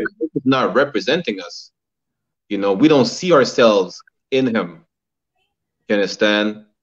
They were basically saying we need a white Mexican, a white-looking Mexican. You understand? Or a Euro Latino. Mm-hmm. You understand? That's what they really wanted to see. You understand? That's crazy, man. Because at the end of the day, now let me show you how it doesn't make sense. Because it's like saying a white-looking Latino would represent the whole Mexico. Right. What about the dark-skinned Mexicans? How does it represent them? You understand? Right. And that's what they're really, really feeling bad about. And I had a talk with Officer Lahab about it. You understand? We look into it. It's not necessarily like Spaniards identifying as Mexicans or any gringos over there that were mad about it. It was actual light-skinned Mexicans that were mad about it. There's actual brothers and sisters talking about, well, he's not representing us. They felt like they were left out. But you understand? And the thing is that why would you feel bad about having a dark brother, as if you never seen a dark Mexican before? Right. You understand? Like I have my nigga El Mijo. I mean, he's a dark Mexican. He'll tell you like, yo, I say Mexican like niggas. You understand? I mean, he's a Mexican. I don't think there's more Mexican than this nigga. You Right. understand? But at the end of the day, it's like, listen, there is like how could you make the difference between that Mexican and another Mexican? Right. What, he's not Mexican enough because he's too dark. Right, You man. understand? That's crazy, man. Like it's like that, and that comes back to the colorism. You know what I mean? Which you can thank white Jesus for that. But here's the other part to that is that Namor, right? You have a carnal on there that represents the Raza hardcore, and his character gets emasculated practically. You know what I mean? The movie with Pancho Villa starring Antonio Banderas, Pancho Villa was never emasculated on the movie. You know what I mean? So you can see the spiritual warfare that this oppressor is putting on us. You know what I mean? And that right there, you know, that shows the real purpose of these movies, which is to, like I said, to kill that revolutionary spirit, and the colorism, which keeps us more divided, keeps us more, blind. You know what I mean? Because what does, you know what I mean? You think that brother's not Mexican enough because he's darker than you? When, like, if you want to really think about it, well, no, I don't want to say that. You know what I mean? But I would say, you know what I mean? But it's like that's your brother. You should be happy for your brother to be up there.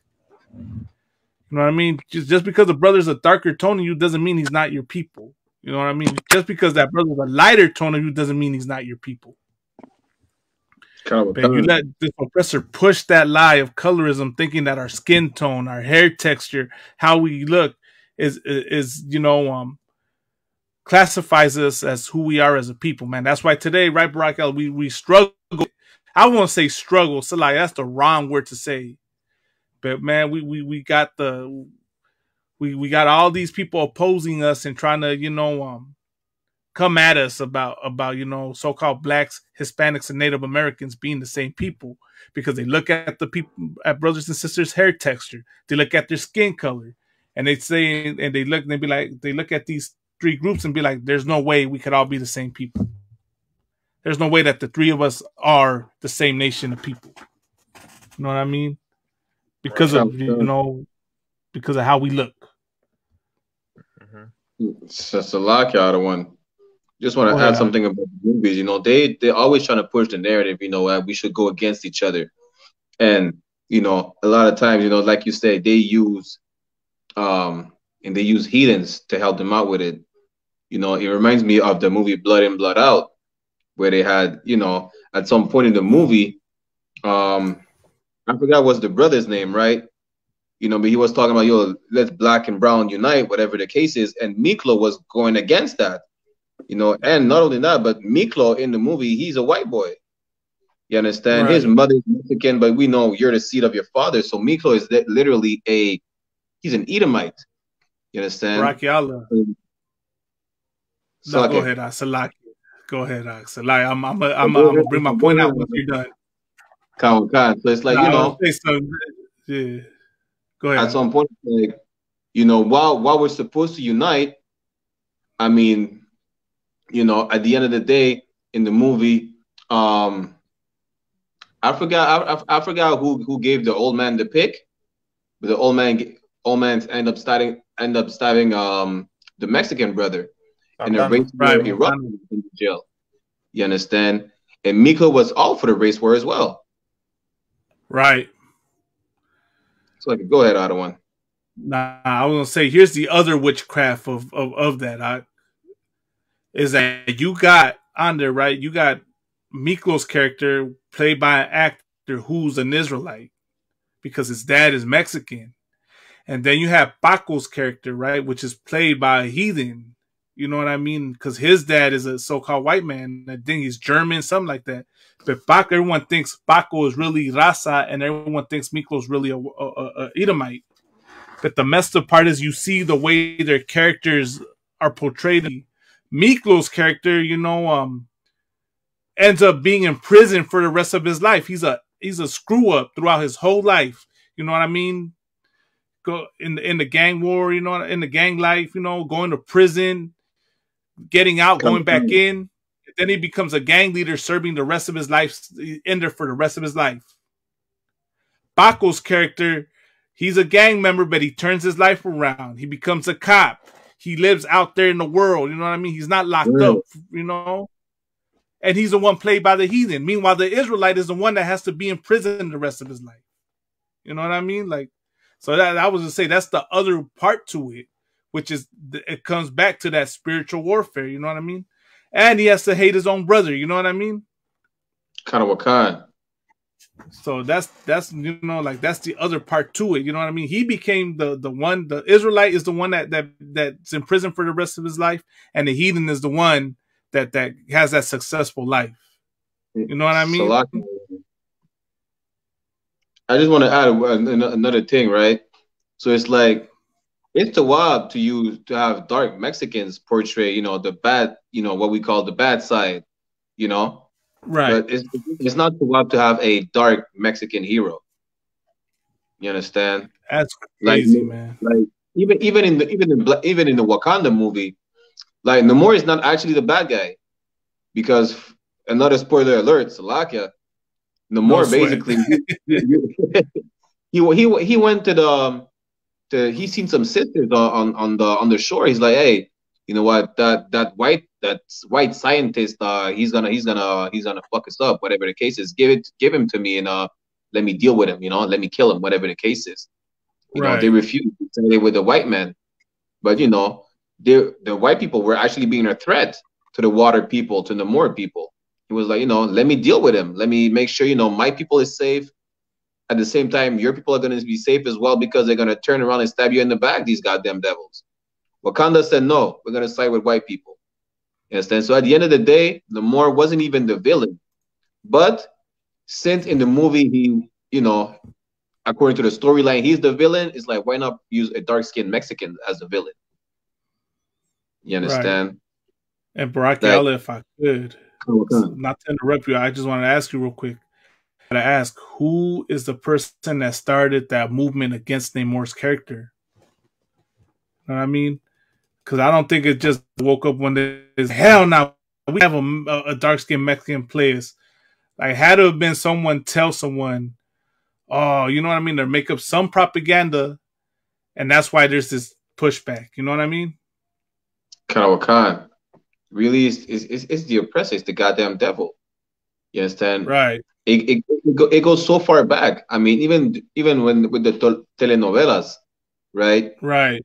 When's the last time you ever seen a dark brother on the telenovelas, or a sister, as a matter of fact? You understand?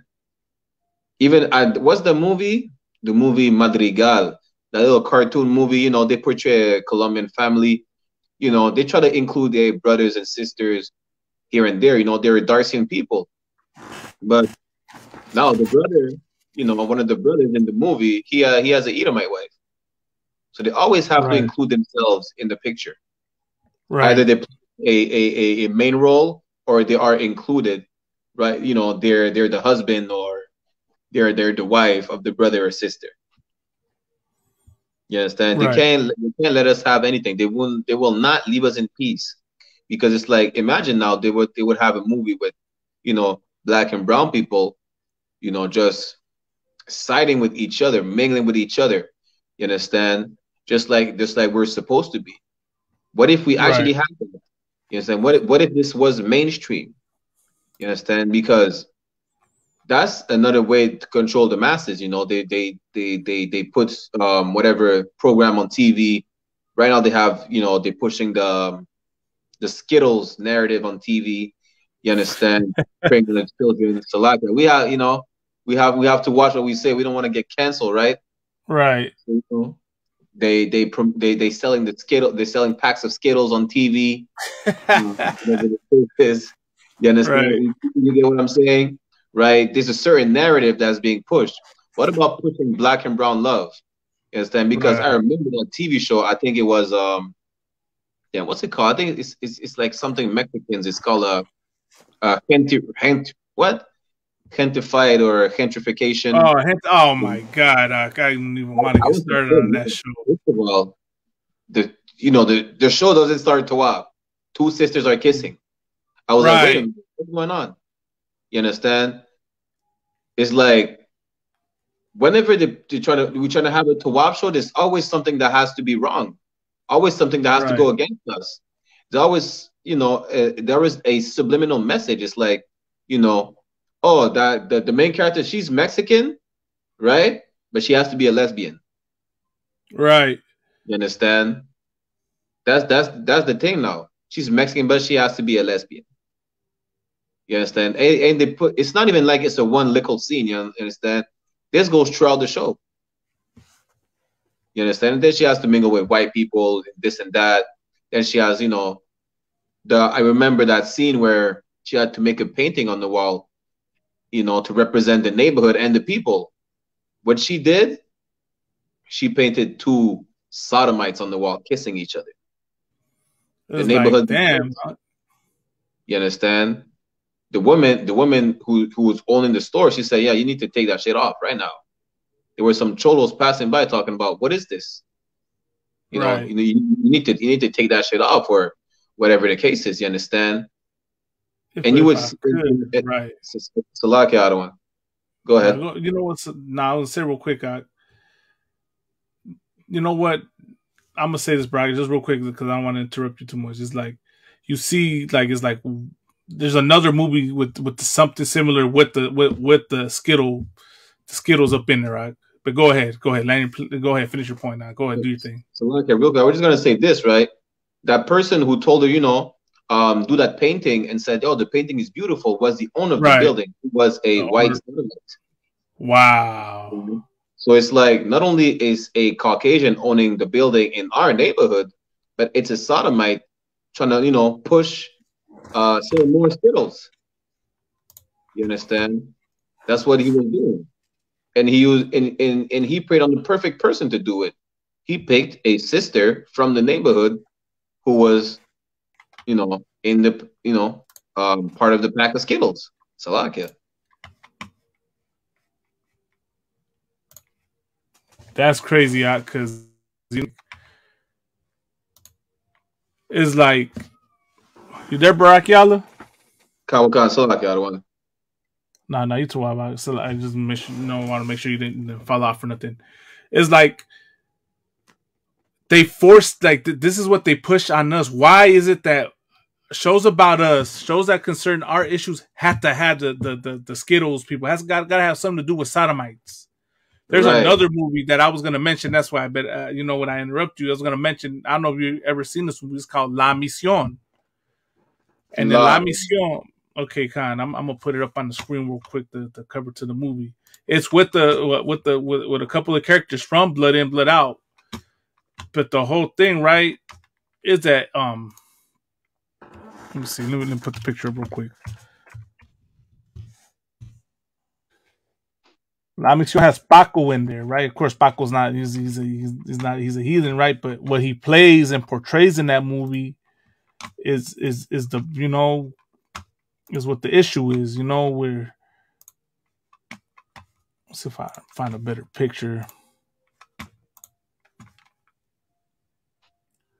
So he plays, a veterano OG, Kawakan. and he has a son that's a sodomite. Good. And the nice. whole movie is about him, not supporting his son's lifestyle. And that whole time in the movie, it's just villainizing him for not supporting that lifestyle, making him seem like he's his own enemy because he doesn't accept his son being a sodomite. And it's just like it is. You got to ask yourself, why do we have to accept this lifestyle? Why do we have to accept,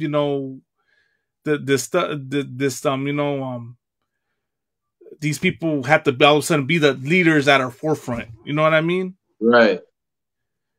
That's what they put in these movies, in these shows, is sodomites that are leaders, and they're the ones that are oppressed, and you're less oppressed. And how dare you speak out against them? And it's like you look at these Edomites, they don't put that in their movies. Any other nation of people, they don't put that in their movies. But us, we have to have it. And it comes to show how I don't want to say it like this, Ak, but I might have to say it like this. Like it shows, what's that scripture say? When the righteous are in authority, the people rejoice, but when the wicked bear rule, the people mourn, right? Right. And it's twofold because it just shows the righteous spirit of Israel in a sense, right? Israelites will go fight and agree and be like, yes, we should support this. Yes, gay people exist. We have to, speak up, and we got to accept our gay, black, and brown brothers and sisters. That's always their attitude. You know what I mean? Khan. Meanwhile, the wicked bear rule because they put that on us. No other than that, you cannot do this with the Asians. You cannot put a gay Chinese superhero in the Asian movie. You know what I mean? As a matter of fact, other one, Salake, if I may, real quick. Go ahead. Go ahead. I think it's China. They canceled some TV shows because it was not masculine enough. So if it's not masculine enough, it's not gonna be showed on Chinese TV. Straight up. That's crazy. That's what China did. Like we don't need to have effeminate men. Right. So shows that are portraying men being effeminate is banned from Chinese TV.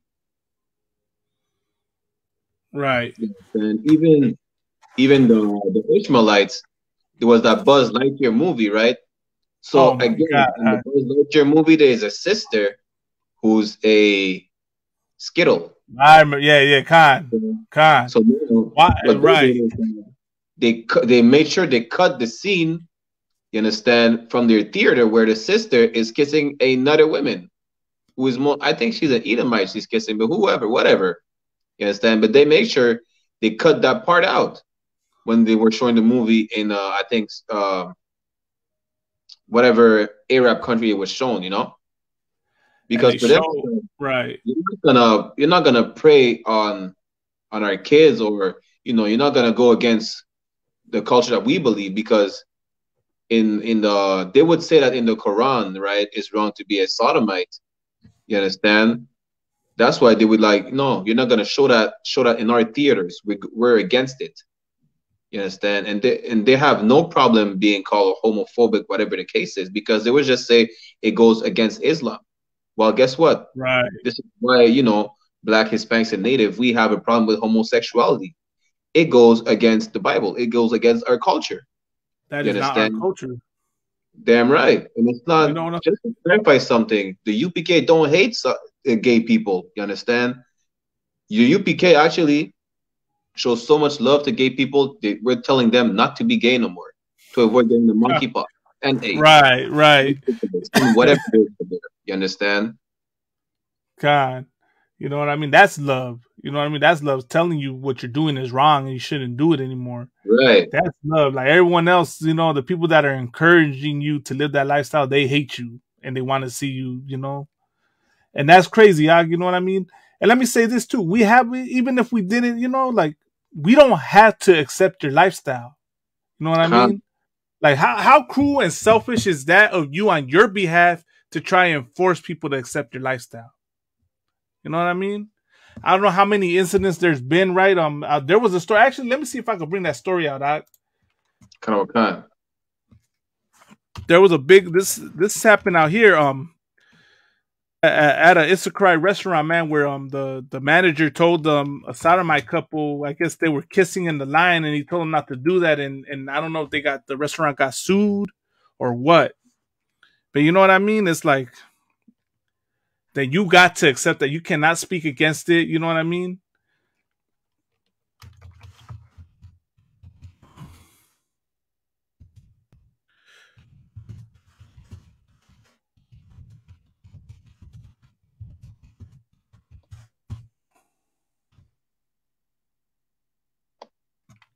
So this is the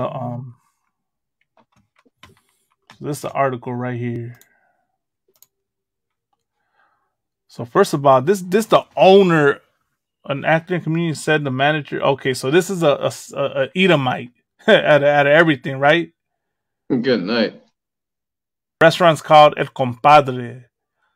El Compadre fires manager who scolded gay actor for kissing his date at LA restaurant.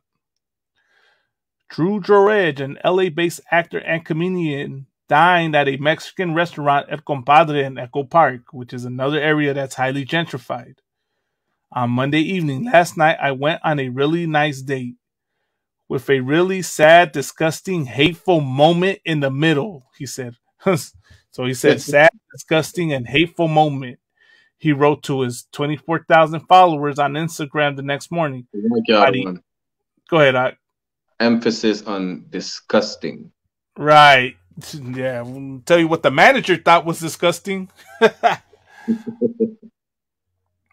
By the end of his date, he alleges a restaurant employee scolded them both for a public display of affection, not because it wasn't allowed, but because they are gay. Good, nice.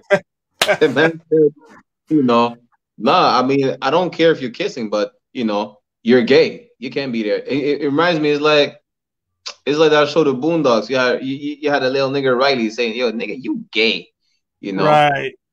So like it. Here's the tweet. He goes, last night at El Compadre, he tagged the restaurant in Echo Park, I was reprimanded by a manager for kissing another man, Droid added in the Twitter post Tuesday. At 6:30 p.m. in the middle of our second drink, told this is a family restaurant and we don't allow that behavior here. I will never be back. And I encourage you all to find another place too. Well, Mr. whatever your name is, his posts have garnered hundreds of comments and thousands of likes across social platforms, with some calling for a boycott of El Compadre and others flooding the restaurant Yelp pages with one-star reviews this week. After releasing an initial statement Tuesday, it eventually deleted. El Compadre issued a statement last Wednesday afternoon saying it had fired the employee in question. And of course, we want to sincerely apologize for the actions of the night number 12. Restaurant's latest Instagram post read, "This is not representative of our core values at El Compadre, and we wanted to let our customers know that the manager has been terminated. We have been in business for almost 50 years, and we accept, appreciate, and value every customer that walks through our doors, and this behavior will never be tolerated in our establishment." That statement continued. "We deeply regret how our manager handled this situation." Good night. Droid and his date. Go ahead.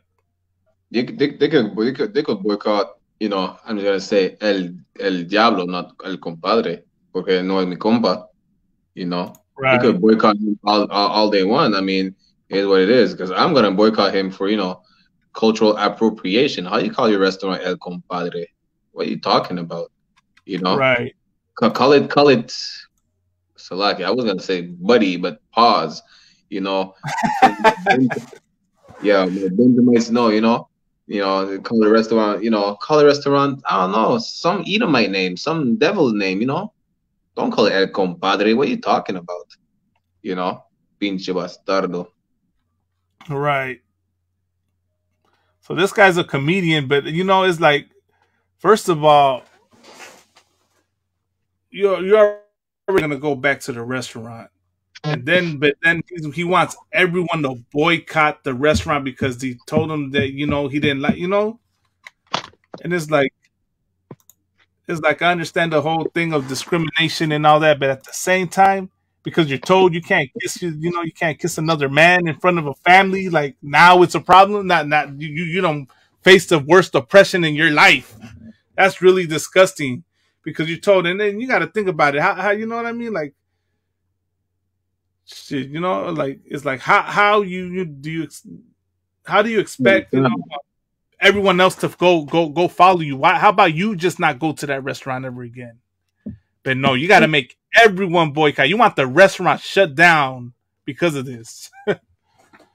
Yeah, you gay.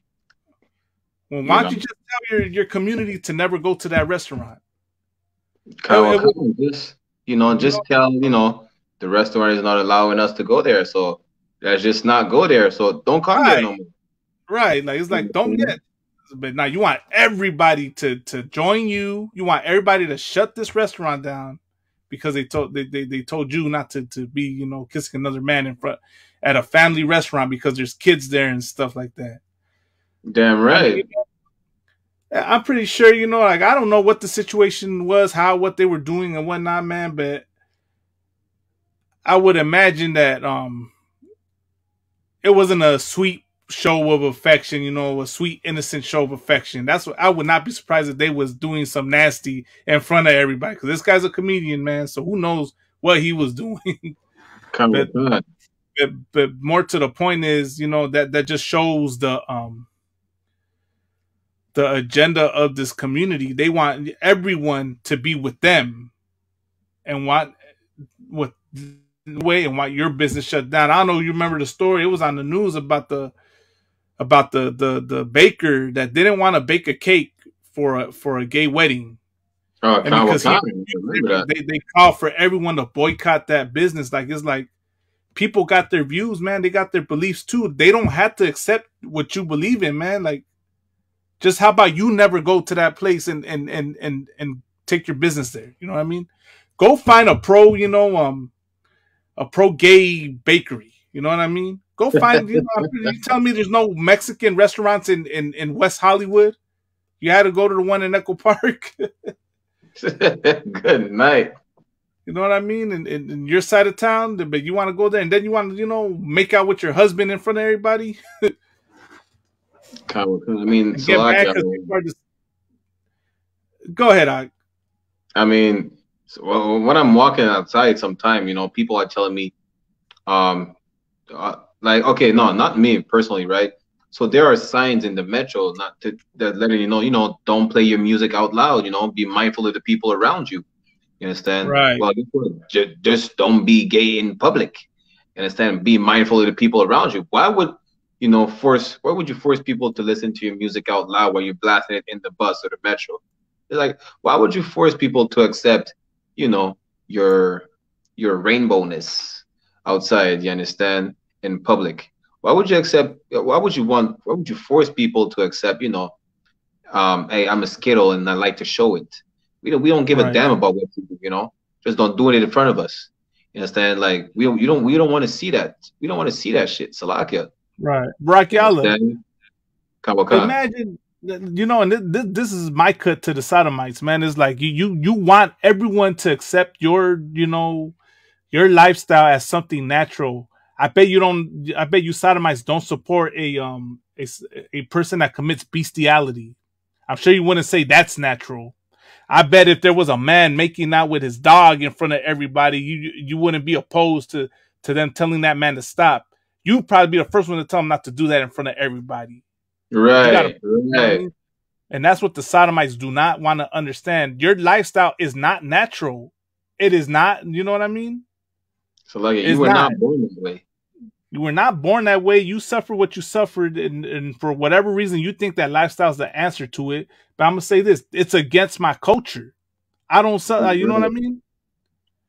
It's against my culture, and if I have a restaurant, you know, and you end up doing that, you know, I have the right to refuse business to you. You know what I mean? I have the right to not want that done in my restaurant. It's be no different than someone lighting up a blunt in there. You know what I mean? It'd be no different than someone doing drugs in my restaurant. And everybody's going to talk about, you know, oh, you're comparing this and that. Yes, I am, because it's in the same ballpark. You know what I mean? It's against my culture to get high, to live that lifestyle. For a woman to be dressed half naked, nearly showing everything, I wouldn't want that in my restaurant either. You know what I mean? And you know, like it's like, why, you know, like I had to accept that. Just, you know, for the skills community, can you accept that I'm not accepting it? Right. Like, why would you force me to accept it? Like, I don't force you to accept me being a heterosexual. You understand? Right. I'm not forcing you to accept that I love women. You understand? Right. Why would you force me to accept that, you know, you're a Skittle? You understand? Like, heterosexuals are not forcing gay people to, you know, have them accept, hey, we're heterosexuals, you know, we only deal with the opposite sex. We're not forcing you to accept anything. So why would you force us to accept your lifestyle? Right. You understand?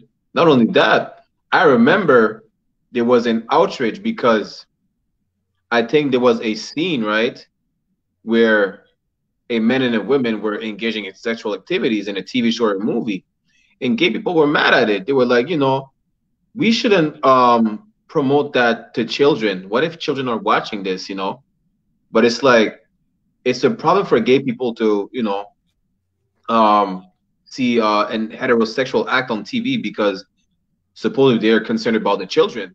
But it's okay to promote this. It's okay to promote the sale of Skittles to the children. You understand? Either it's on or off TV. You understand? It's like they don't. It's like they're not making sense. So it's okay to promote their lifestyle, but not the natural lifestyle of that they're supposed to be when they grow up. I Right. mean, it is not. I mean, okay. Let me correct that. It is not okay to promote sexuality to kids. They're too young for that. You understand? But what I'm So saying is that it is natural.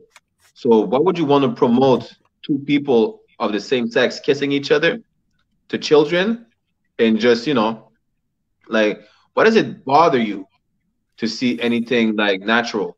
You understand? What does it bother you to right, see a men and a women engaging in sexual activity? You understand? right. And all of a sudden you're concerned for the children, but you're not Salaki concerned for Barakiala, real quick, the priest. Not to cut you out, but just want we got Officer Kazak out on the scene. Not we got him up in here with us, man. Hey, shalom. I don't want y'all to sharakata. Hey, shalom, y'all, but you should put the shalom, y'all, but you should put the. Go on. Let continue. Man, interesting. Go ahead. Khan, Salakia, because the one it's like gay people, Salakia, the Skittles are trying to force us to accept their lifestyle. You understand? As if we shouldn't have a problem with their lifestyle, but they have a problem with the natural, order of things, which is just a man and a woman being together. And all of a sudden, they're when they see that on TV, they're concerned for their children. But if it was a rainbow sexual scene, they need to be a sense of acceptance because we need to accept all lifestyle. You understand? That's what really bothers me because we're not telling them accept us the way we are. We're just telling you you can't force us to accept you the way you are. You understand? Right. Because like Officer Malakma said, it goes against our culture. You understand? It's not our thing. You understand? Salakia, boom by gunshot in a butt boy head. You understand? I'm gonna Yeah, say God. something right in my Go ahead. language. Go My ahead. Yeah, my that's right. That's right. It's true what you're saying about this. Shalom, Salakia, just cutting in right now, but also yeah. the bad part about all this is that it's become the norm in America, and to be like this is normal, and to be the way we are is now seen as a threat or abnormal, really abnormal. And if you don't condone this, if you're not with this, then you become an enemy of it, and then you're labeled as what do they call you? Hate? I don't know Homophobic. homophobic, hate crime, or anti this, anti that. Now you become labeled. Now they give you a label for speaking against, man, what the Lord calls an abomination, right? What the Lord calls an abomination, or what we know as immoral or not morally correct. And now that just goes to show you how twisted America is, and how twisted the society has become, where now things like this are are acceptable, and the right way of thinking, or the order, like you said, the order of things is is deemed as a threat or not right. And the bad part is that we come from a generation that grew up knowing between the difference between this and that, and the generation that's coming Right. behind us, they have no idea. And by the time they get our age, it will be to them, it will be like, oh, the norm and how it's supposed to be.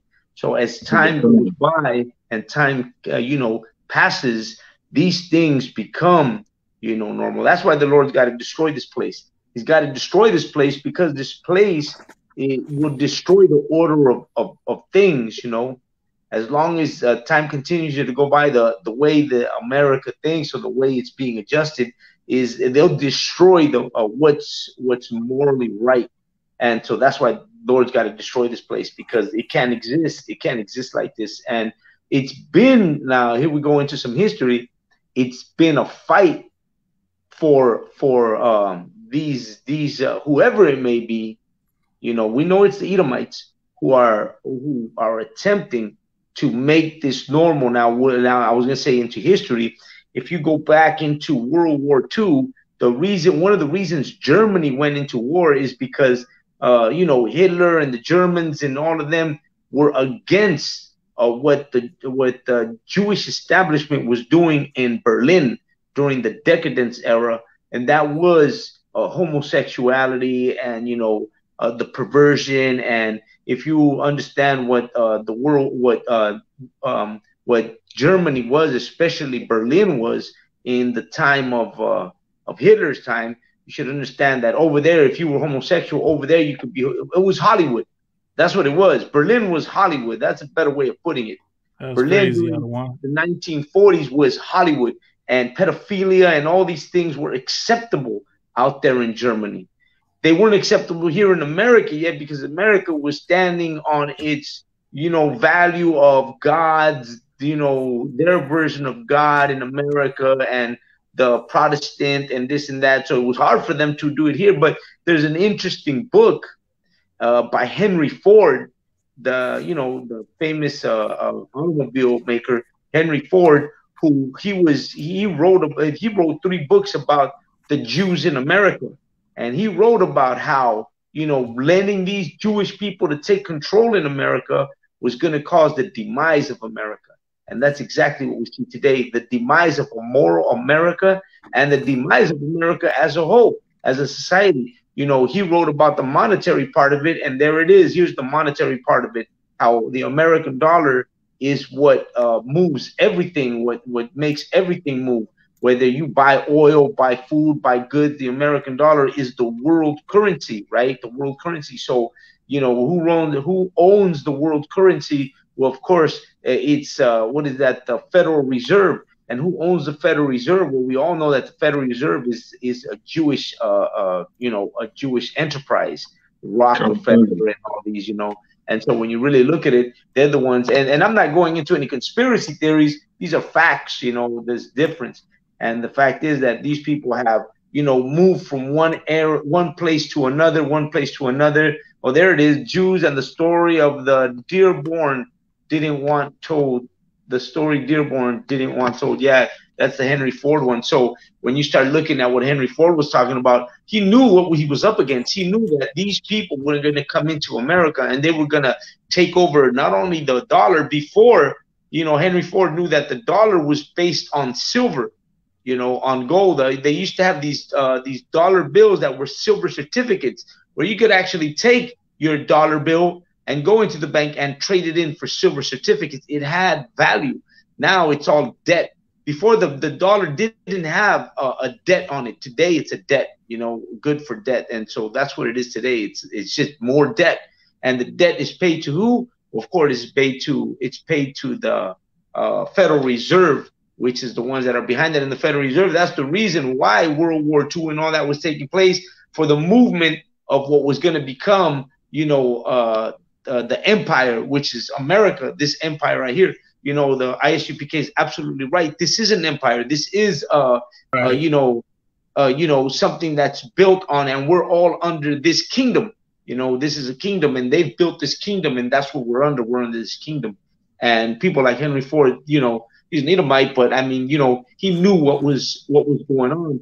And it's just very simple. Take a look at history. Take a look at you know, like I said, the decadence era in Germany during World War II, and what was going on in Berlin. It was what Hollywood is today. You know what I'm saying? And you know, you went to in Cuba, you know, the Havana. The Havana was going in the same direction. The Havana was becoming this perverse place where gambling and, you know, sex trade and all that was happening. And you know, who is that? who was that one guy that got caught up in the sex trafficking for kids, who died and who supposedly was hung in the prison? What was that guy's name? Can't think of his Who? name. The which guy? Salaka Jeffrey Epstein. Yeah, Epstein, Oh exactly. wow. Epstein knew what was going on. Epstein knew that island that he had. There it is. The Epstein again. He had this island, right, where they would take the rich and famous and do their thing. Where there is another portion of the same thing that we're talking about with Cuba and other places that taken over. And once the elite or the rich or these people, really the Edomites, take care of it, they are control of it, they begin to do as they please, right? Do what thou wilt. Isn't that what what's that crazy uh, uh, Satanist says? Do as thou wilt. Can't think of his name, but that Satanist that practices. What was his? I'm trying to think of his name. It's coming to me, but yeah, the do what thou wilt, which really meant do whatever you want. In their version of it, do whatever you want, do whatever you want to do. That's what they do. But yeah, this is what it is. What is a private island? He says, and it was just do whatever you want to do there. That's what it was, and that's what we're seeing. That's what America has become.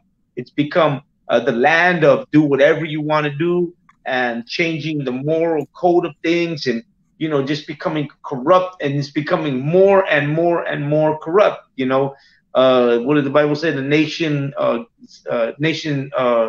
against itself cannot stand, and that's what's going to happen Right. here. The nation is going to be destroyed because it can't stand, by its own laws or rules that they go, because everybody's divided, and it's dividing itself more and more and more, and we're going to see the demise of this place and the destruction of America because of the perversion, because of all that they do. You know what I'm saying?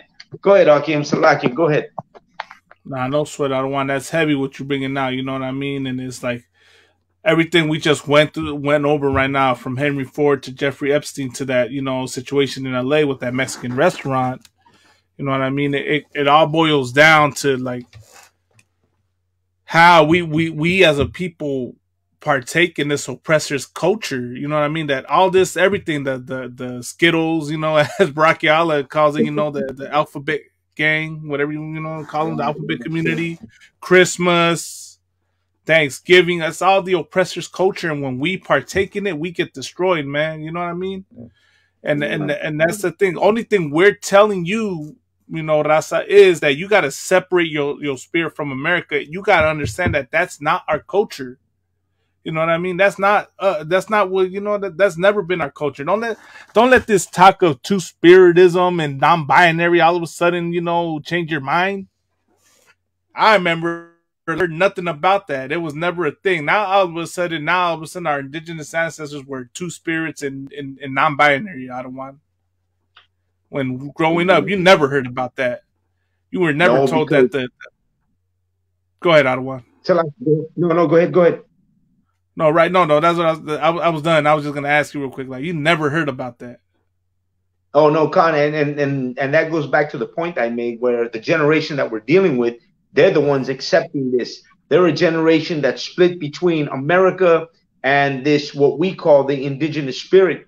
And the indigenous spirit is very simple. It's just that a lot of us, we tend to understand where we come from, and so we uphold the spirit of our ancestors. But now you got this generation who is going to college, going to these universities. They're being taught this non-binary, two-spirit, if you want to call it, but non-binary subject, where now they're, like that one idiot that we saw on the street talking about, I'm non-binary, and there's two spirits and this and that, and they don't have an answer. When you really get down to hitting them with real questions, they do not have the answers. Like, they get lost in the translation. When truth comes into your face and starts to go in there and really question, they get lost in the whole thing, and they have no answer, and that's where we come in, because sometimes we run into people and they question you, Like this time of year, I get questioned a lot. Oh, bro, you don't celebrate Christmas. Well, no, I don't celebrate Christmas. Yeah, I'm out, I'm drinking, I'm at the bar, but that's a different story. But you don't celebrate Christmas. Well, no, I don't celebrate Christmas. And they wanna bring you into the spirit and tell you, well, it's a time of rejoicing and coming together and don't you believe in Christ? Well, now you're mixing yourself up, bro. I thought you were rejoicing, bring yourself together. But now you're talking about Christ, and Christmas has nothing to do with Christ. Right. Nothing to do with, oh, don't you go to church and the Bible? Well, Christmas has nothing to do with the Bible. So, okay, I hear you. The Christmas spirit, bring us together, bring family together. Okay, well, let's go into that family togetherness. You can do that anytime. You don't have to set this date for that. That can be at any time. That is something that should be daily. Like, we should have family time. We should treat our family correct all the time. We should be with family all the time. We should never leave a moment to then call somebody who you didn't speak to all year, right? You didn't say a word to this person all year, but now you want to have Christmas dinner. You want them to show up to your Christmas dinner because you think it's a special time and we should set aside our differences and, come together at the table for this one day. But this one day is going to be only today, and then tomorrow you're going to go back to being the piece of garbage that you were before this day. So what's so special about it? A 24-hour spirit? Well, that's what it really is. It's a 24-hour spirit, man. That's what they should call it, the 24-hour spirit. For 24 hours, we're going to set aside all of what you said, what you've done, and all this. And we're just going to sit at this table. And you know what? Most likely, you're going to sit at that table and there's going to be an argument. There's going to be an argument. There's going to be a fight. There's going to be some kind of, this and that. And you're going to go right back and make things worse. And these are the people that, want to sit there and then tell you, oh, it's about this, about that. Come on, man. It's nothing about that. It has nothing to do with that. The spirit that they're talking about should be daily. And, like a lot of people we know, they're into this, non-binary. Like at the family table, brother, you're going to sit there and you're going to have aunts, uncles, cousins, brothers or sisters that are going to come up. They're going to come into your house or into the house and they're bringing their boyfriend or their girlfriend. You know what I'm saying? And you got to sit at that table with a family member that's a disgusting pig. You know what I'm saying? That's a disgusting pig that thinks that she can be with another woman or he can be with another man, and he wants to bring it around the house and introduce this garbage to everybody so that everybody can accept it. And then the mom's going to accept it because that's her son. The father's going to kind of accept it, but that's your son because the mom accepted it. And you got to sit there and accept this garbage that they're going to bring to the table. So the Christmas, that's what it's turning into. Christmas is now you got to be introduced to the new family member, which just so happens to be, I don't know what to call them, gay, sodomite.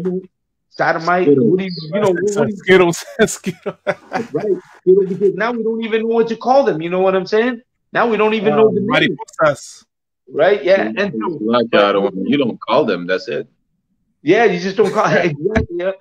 But this is the problem that now we gotta sit at a table where now this has to be accepted. And since you're not gonna accept it, well then you become the bad guy at that table on this Christmas day. So that's what they call it. You know what I'm saying? Because that's the truth. That's what it is. So like the other one. Go ahead. So like the other one, yeah. I'm gonna take off. It's already 2 a.m. over here.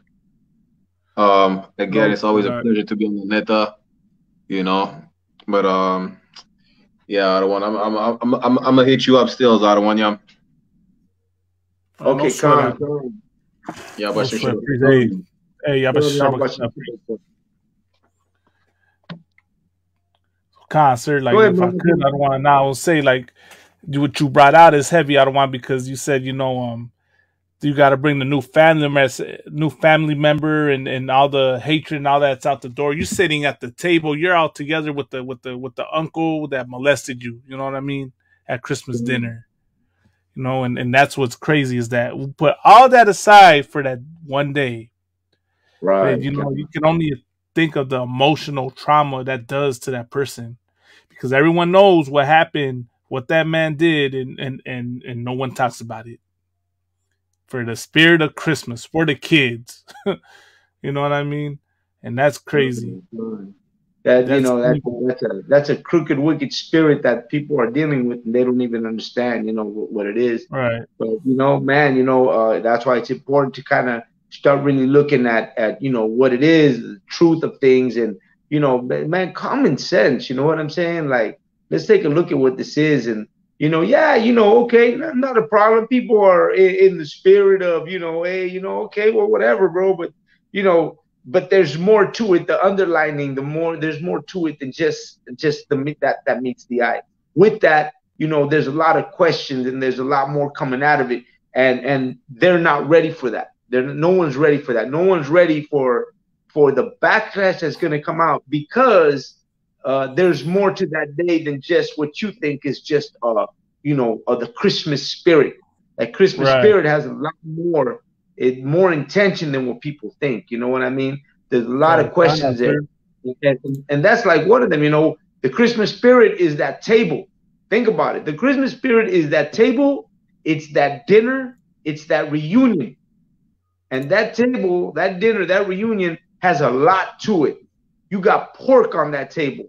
Man, I'm not going to eat pork, right? I'm not going to eat pork because I'm not. You got white Jesus at that table. But man, I'm not going to, I can't accept that. I can't accept the white Jesus. You got Virgin Mary at that table, us being Hispanics. Man, I'm not going to accept that either. Man, I'm not going to accept that Hispanic garbage. You know what I mean? That white Virgin Mary shit. I'm not. Right. You got that we're talking about, the new family member that's LGBT. Man, I'm not gonna accept that family member that's LGBT. You got that family member that's like you said, a molester and shit. Man, I'm not gonna accept that. You know what I mean? Right. So there's a lot to it, man. There's a lot to it. There's the family member that comes in that brings his Edomite wife. You know what I mean? Right. And we just supposed to accept that. Yeah, or the whatever other heathen comes to the table, and you got to accept him, and you know what? I'm not ready to accept. There's a lot at that table that I do not want to accept, and I don't participate because of all that. There's those family members who think that at that table, that dinner, that reunion, who think that everything is okay, but everything's not okay. You know what I mean? Everything's not okay. You're treating other family members different. You prefer this, you prefer that, and that's unacceptable. So that dinner table, that celebration, is questionable. That table, that dinner table, is questionable. It's not perfect. It's not right. You want it to be perfect. You want to paint a perfect picture of it and make it memorable, but those memories are not, they're not there. They're not the same. You want to try to make them like that, but when you're really in the truth and you see things for what they really are, then that's not, that's not it. And it's likewise with Thanksgiving, like for me at Thanksgiving, no, unacceptable. I can't do a Thanksgiving dinner. I can't get together because you choose a day that's garbage. It's ridiculous. So yeah, this is just something else. Go ahead, Malak Masalaki. Now, if I could, I was gonna say real quick, like it's they'll villainize you for not accepting all of that. When people don't realize that the reason why you're not accepting it is because what you do, bringing that Edomite spouse, living that alternative lifestyle, being a child molester, are all things that represent the hatred of my people, that represent the demise and evil, and harm to my people. That's why I don't accept it. Not because I just want to be, ignorant or whatever you want to label me. It's because what you're doing is is evil, is a straight spit in the face of the raza. You know what I mean? And people Right. will think that's harsh, but it's just the truth, man. If you go get yourself a white woman, you hate brown women. If you're a man and you're a sodomite, you hate brown women. Same thing for brown, live that, that alternative lifestyle, be, a lesbian. You hate brown men. If you want to get a white husband, you hate brown men. What you do is what y'all are doing is represents hatred, and I don't have to accept that hatred. It's not, and for my sanity and my health, I shouldn't accept it. That's like me accepting, someone being a child molester, which everyone can agree should not be accepted and be allowed. You know what I mean? But that's what's heavy. What I also wanted to bring out, sir, is real quick. I was gonna try and touch on it, but we kind of, we got into all the other topics that we were talking about, but which is this story.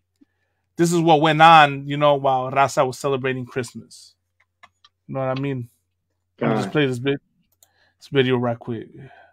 Low freezing temperatures were what migrants from Texas faced when they arrived on Christmas Eve at the home of Vice President Kamala Harris in Washington, D.C., once again arranged by Texas Governor Greg Abbott.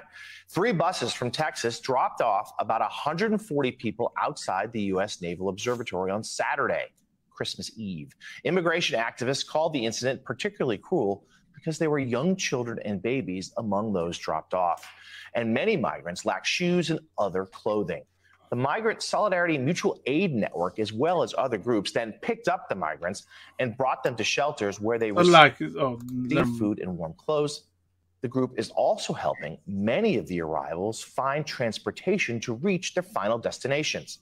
The White House released a statement accusing Governor Abbott of having abandoned children on the side of the road in below freezing temperatures on Christmas Eve without coordinating with any federal or local authorities. And Elise, we say on the show often, 2 things can be true at once. Certainly, the situation at the border needs to be addressed. But this here, leaving these families, particularly those children, outside in frigid temperatures on Christmas Eve, hard to describe that as being anything other than cruel. How does that accomplish any political purpose whatsoever? And given that's what these men and women and children were used as on Christmas Eve, political pawns, it just is a disgusting act that had no place really happening anytime, but especially on Christmas Eve. And it's kind of hard to believe that Greg Abbott saw this as politically expedient. I'm thinking about somebody else I'd like to abandon on the side of the road on a cold Christmas Eve. Maybe Greg Abbott. We could maybe figure out a place we could dump him to suffer in the cold. Look, I mean, there's never been a moment when this stunt, which is all it's been from the very beginning, we've now seen it repeatedly. I've been doing it now for months in different forms. There's never been a moment when it's been anything other than that, right? It's this theater of cruelty, theater of absurdity. They apparently. They, meaning Republican border state governors who are trying to make this point, see some political mileage in it. I don't think there's any empirical evidence that this has paid off for any Republican that's done this. Now, look, people like Ron DeSantis and his team will say, it obviously didn't hurt me in my reelection efforts. Didn't hurt Greg Abbott in his reelection efforts either. And because they haven't paid a price for it, I think the logic of it is, well, if it was politically astute in their minds to do this over the summer in Martha's Vineyard, it's even more astute to do it because it highlights the thing and makes the case more dramatically. Now, I think for most normal humans, we sit here and look and say these are children and you're using them in this disgusting way. But as I say, it's always the case with Republicans who do these things, and any politician who decides to play games like this, if they don't pay a price for it, they'll do it again. And so far, these guys don't seem to pay the price for it. But what's the audience for this? Is this being cheered on Fox News and other conservative cable networks? We know that the border is an issue, Title 42. There's a matter of days before, the administration believes those scenes at the border are only going to get worse. But that could be a separate than this. It's Christmas Eve. It's freezing temperatures. Who's cheering this on? I don't even see the most hardcore of red meat Trump supporters watching state media enjoying this because it's Christmas Eve, and who wants to see babies and children and people who don't have shoes dropped in freezing, frigid temperatures? It's just, I do not know why Greg Abbott thinks You that know this what? is We actually can stop something right that's there. going to bolster his political fortunes. Call with concert. You know, the thing that really gets you is that they didn't do that to the what was that the people that came from Russia, or what was that the Ukrainians? Ukrainians. They didn't do that to the Right. Ukrainians. The Ukrainians didn't go through anything like that, and Mexico didn't do that to the Ukrainians. Mexico didn't have anything to do with anything that would treat any Ukrainian in any manner that was irrespectable to humans. You know what I mean? Or to people Call as, with con. as a whole. You know, and they didn't do that, but America does that to Hispanic people. You know, they use Right. this as leverage for their little games that they play. And these guys sit there and they're saying all this stuff, but in reality, they're part of the whole big plan too. You know what I mean? They're Right. the reason why they're doing it is because they're going against who? The Republicans, or is that what he said? The Republicans? You know, they're saying, what Republicans? It's not only the Republicans, it's the Democrats also. It's both parties. Both parties are doing this. They're all the same. They're just trying to use this to make that party look bad. Look at what this party's doing. Look at what these people are doing, and they're trying to make them look bad for that. The vote goes in the opposite direction. Right. They're using the same. They're using this is a media game for them, and a playing field for them. They found an advantage. Oh, let's use this to make them look bad. But the reality is that these Hispanic people, man, you know, they're being played. They're on this board game, and they're the pawns that are being played on either position. They're sitting there thinking they're disgusted, but they're not disgusted. They really don't give a damn. To them, it's just another Mexican, you know, and they got their shot at putting it on camera and showing the world what Republicans or Democrats do and how wicked they are. But in reality, they're both wicked. You know what I mean? Because did nobody help the Hispanics, the Democrats, nor the Republicans when they were being caged up in the borders on the detention centers? None of them did anything to help them as a whole. You know what I mean? So it's, you know, they're using this as a media, you know, hype to help them out, to help themselves out. Whoever pays MSNBC, whatever side pays them for they use this as a gimmick for them. So who are they really fooling? You know what I mean? Who are they really? Are they bringing it to the attention? Of course, they're bringing it to the attention. They're bringing it to the attention because it's for their own benefit. You know what I mean? Yeah, if I could, I don't want. Let me say this, sir. This shows you, and this is why I said, and I'm going to say it again, this is why the oppressor is the devil that the Bible speaks of, because this is how incompassionate this so-called white man is. He will use brown men, women, and children, babies, as a political prop to prove a point. You know what I mean? Right. Go dump them off in the freezing cold to prove a point. This isn't, you know, I don't know what would be the humane way to prove a point, you know, in politics. I'm pretty sure it doesn't exist. But when you're gonna use, you know, men, women, and children to prove, you know, you're gonna transport them out of your state, send them somewhere where, you know, you don't know where they're gonna go or what they're gonna do, leave them with nothing, leave them out in the cold. It just shows you how inhumane you are as a nation. You know what I mean? And they're only doing this to us. They're not doing this to the Ukrainians, like you said, sir. They're not doing this to the Chinese. They're not doing this to the Arabs.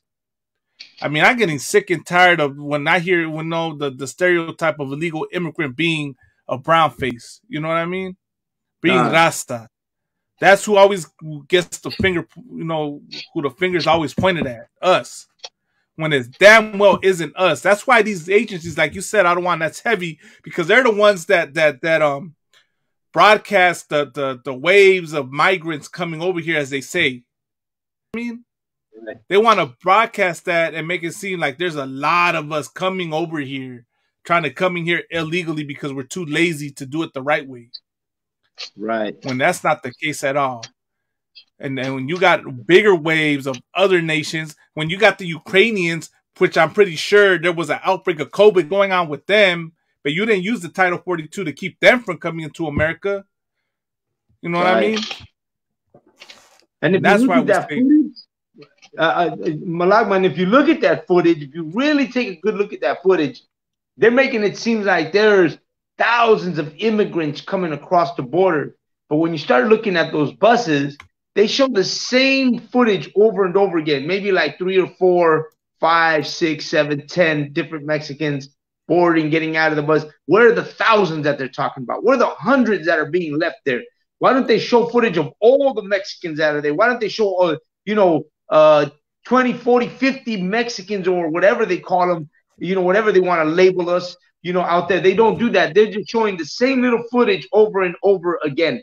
You know what I'm saying? As if they're hiring people to do these propaganda stunts, and using us as the bait for their garbage. You know what I mean? If you really take a look at that footage, I seen that footage where they were saying that hundreds of illegal immigrants were being dropped off in Washington, D.C.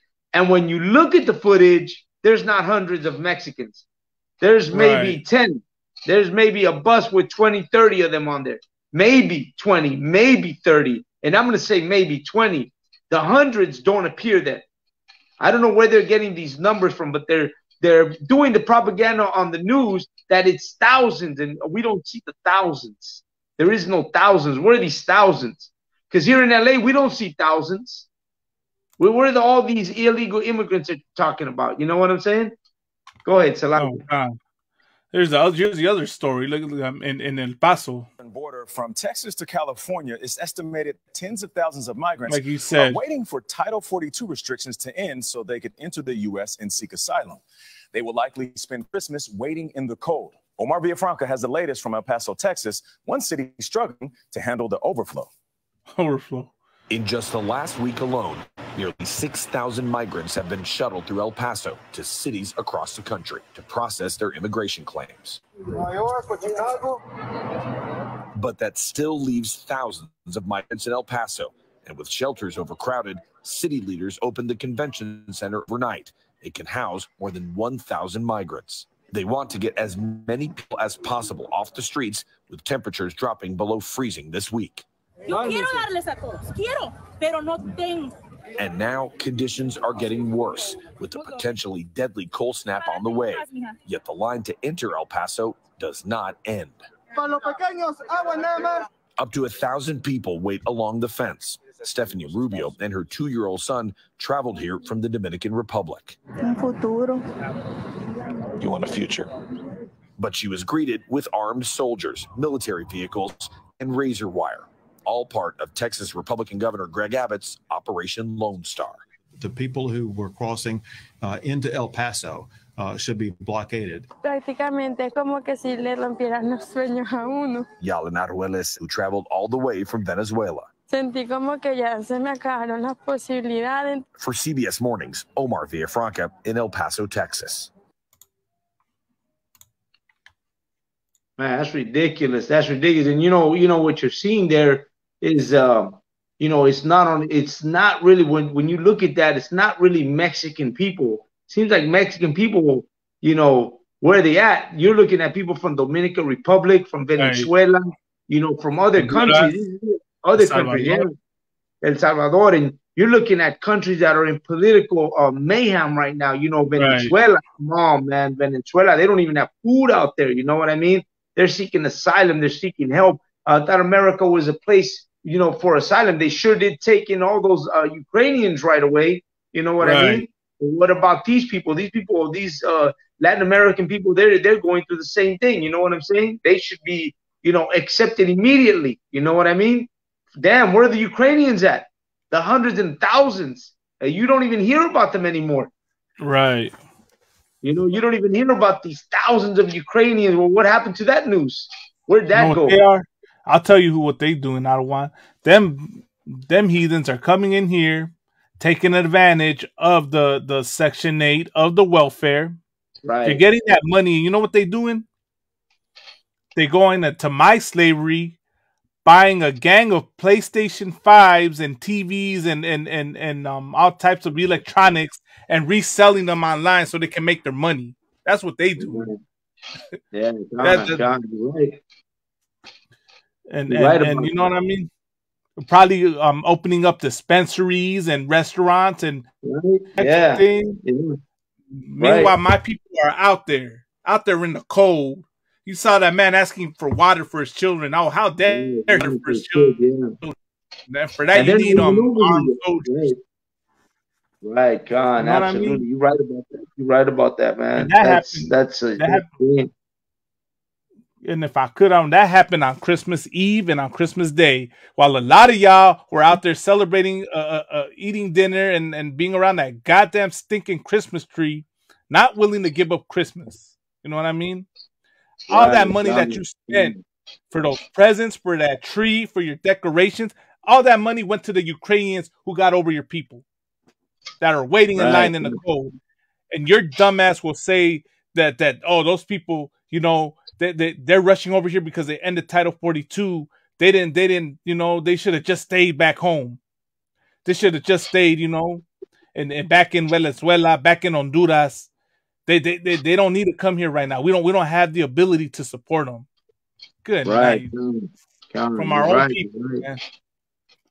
Right, Con. You don't have to go far. You don't have to go across the world. It's happening right here, right in your backyard. You know what I mean?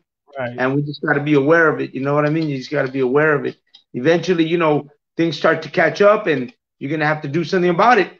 You know, it'll be here soon. It'll be here soon. Malak, man, you know, I got out of work real late. No sweat. I don't want. Man, you know, it was kind of a heavy day for me at work, especially with all the garbage, you know. Oh yeah, man. Today's like right after Christmas Day. I can only imagine. I'm happy I had today off. I don't want to like you. I go to work again tomorrow. You know, we're slaving in this place. Man. You know what I mean? Right. We're slaving in this place, and it's a madhouse out there. My job, it's a madhouse. You know what I mean? And you know, everybody's trying to take their days off right now. Everybody's trying to get days off. So, you know, we're piling on the work on those of us who do go to work continually, you know. And so, man, thank you for jumping on late. You know what I mean? But next week again, next week again, of course, we're here again. You know, hopefully things go back to normal after all this holiday garbage goes away. Hopefully things go back to normal for all of us. You know what I mean? Right. Yeah, with sir. I mean, you know, it's always, you know, a pleasure, you know, to do this show. You know, man, all the canales, all of us, man, we're gonna hold it down because, you know, this is the show for all that, you know, for us.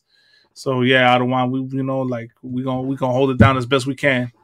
The water. With that, man, I'm gonna let you go because I still gotta get some rest, man. But the water for starting the show off and doing it, man. Most High in Christ, for you and the brothers who hold it down. You know, when one of us don't hold it down, the other one does. But we're the ISGPK coming out of 2015 Harlem, New York City, and you know that we're gonna come out here with this heavy truth. You know what I mean? Especially every Monday right here on La Neta with the Malakma and you know, of course, me, because y'all and all the other brothers who jump on to do the best we can to spread this news of what's going on with our people here in occupied territory, northern Mexico. You know what I mean? Sir. Damn right. But with that, I don't want. Go ahead. No, I was saying, man, it's like right now, Raza, this is why we're bringing these stories out. You know, the things we discuss, these are things that affect us. You know what I mean? And we ask y'all to like and share, subscribe to our channel. We got our channel on YouTube. Tune into ISUPK Mexico. You know what I mean? For the classes that we teach. You know, we teach this carnalismo because ultimately this is the answer to how to address all these things that plague us. You know what I mean? If we come together in carnalismo here in the States, right? Throughout Mexico, throughout Latino America, South America, right? That you want to have that issue right there at the border right now. You know what I mean? Right. And I know that's going to go over a lot of your heads, you know what I mean? But the other nations, the Chinos, the reason why you don't see Chinos at that border. There's a reason why you don't see Arabs and East Indians, because they come together with their people. So they're able to find ways to bypass, you know, all those issues, all those things that plague them. You know what I mean? So that's what we need to do as a raza, is we need to come together with our own and love our own so that we can help our raza out there, man. And even when we do get here, life is a struggle every day. Right. Right. This is a struggle every day. Even for us, man, that we've been here since day one, you know, or grew up in this place, man. To us, it's, you know, not because, you know, I know a lot of, I don't know, the better half lives, right? But it's a struggle for us out here, man. It's a struggle. Right. California is a goddamn struggle out here. Good night. You know what I'm saying? California is a struggle out here, you know? Shit, you pay for it. Yeah, but with that, the water for having me. Concert. Not the water to you, Till next week. Shalom, Israel. Hey, shalom, Raza. Yabashar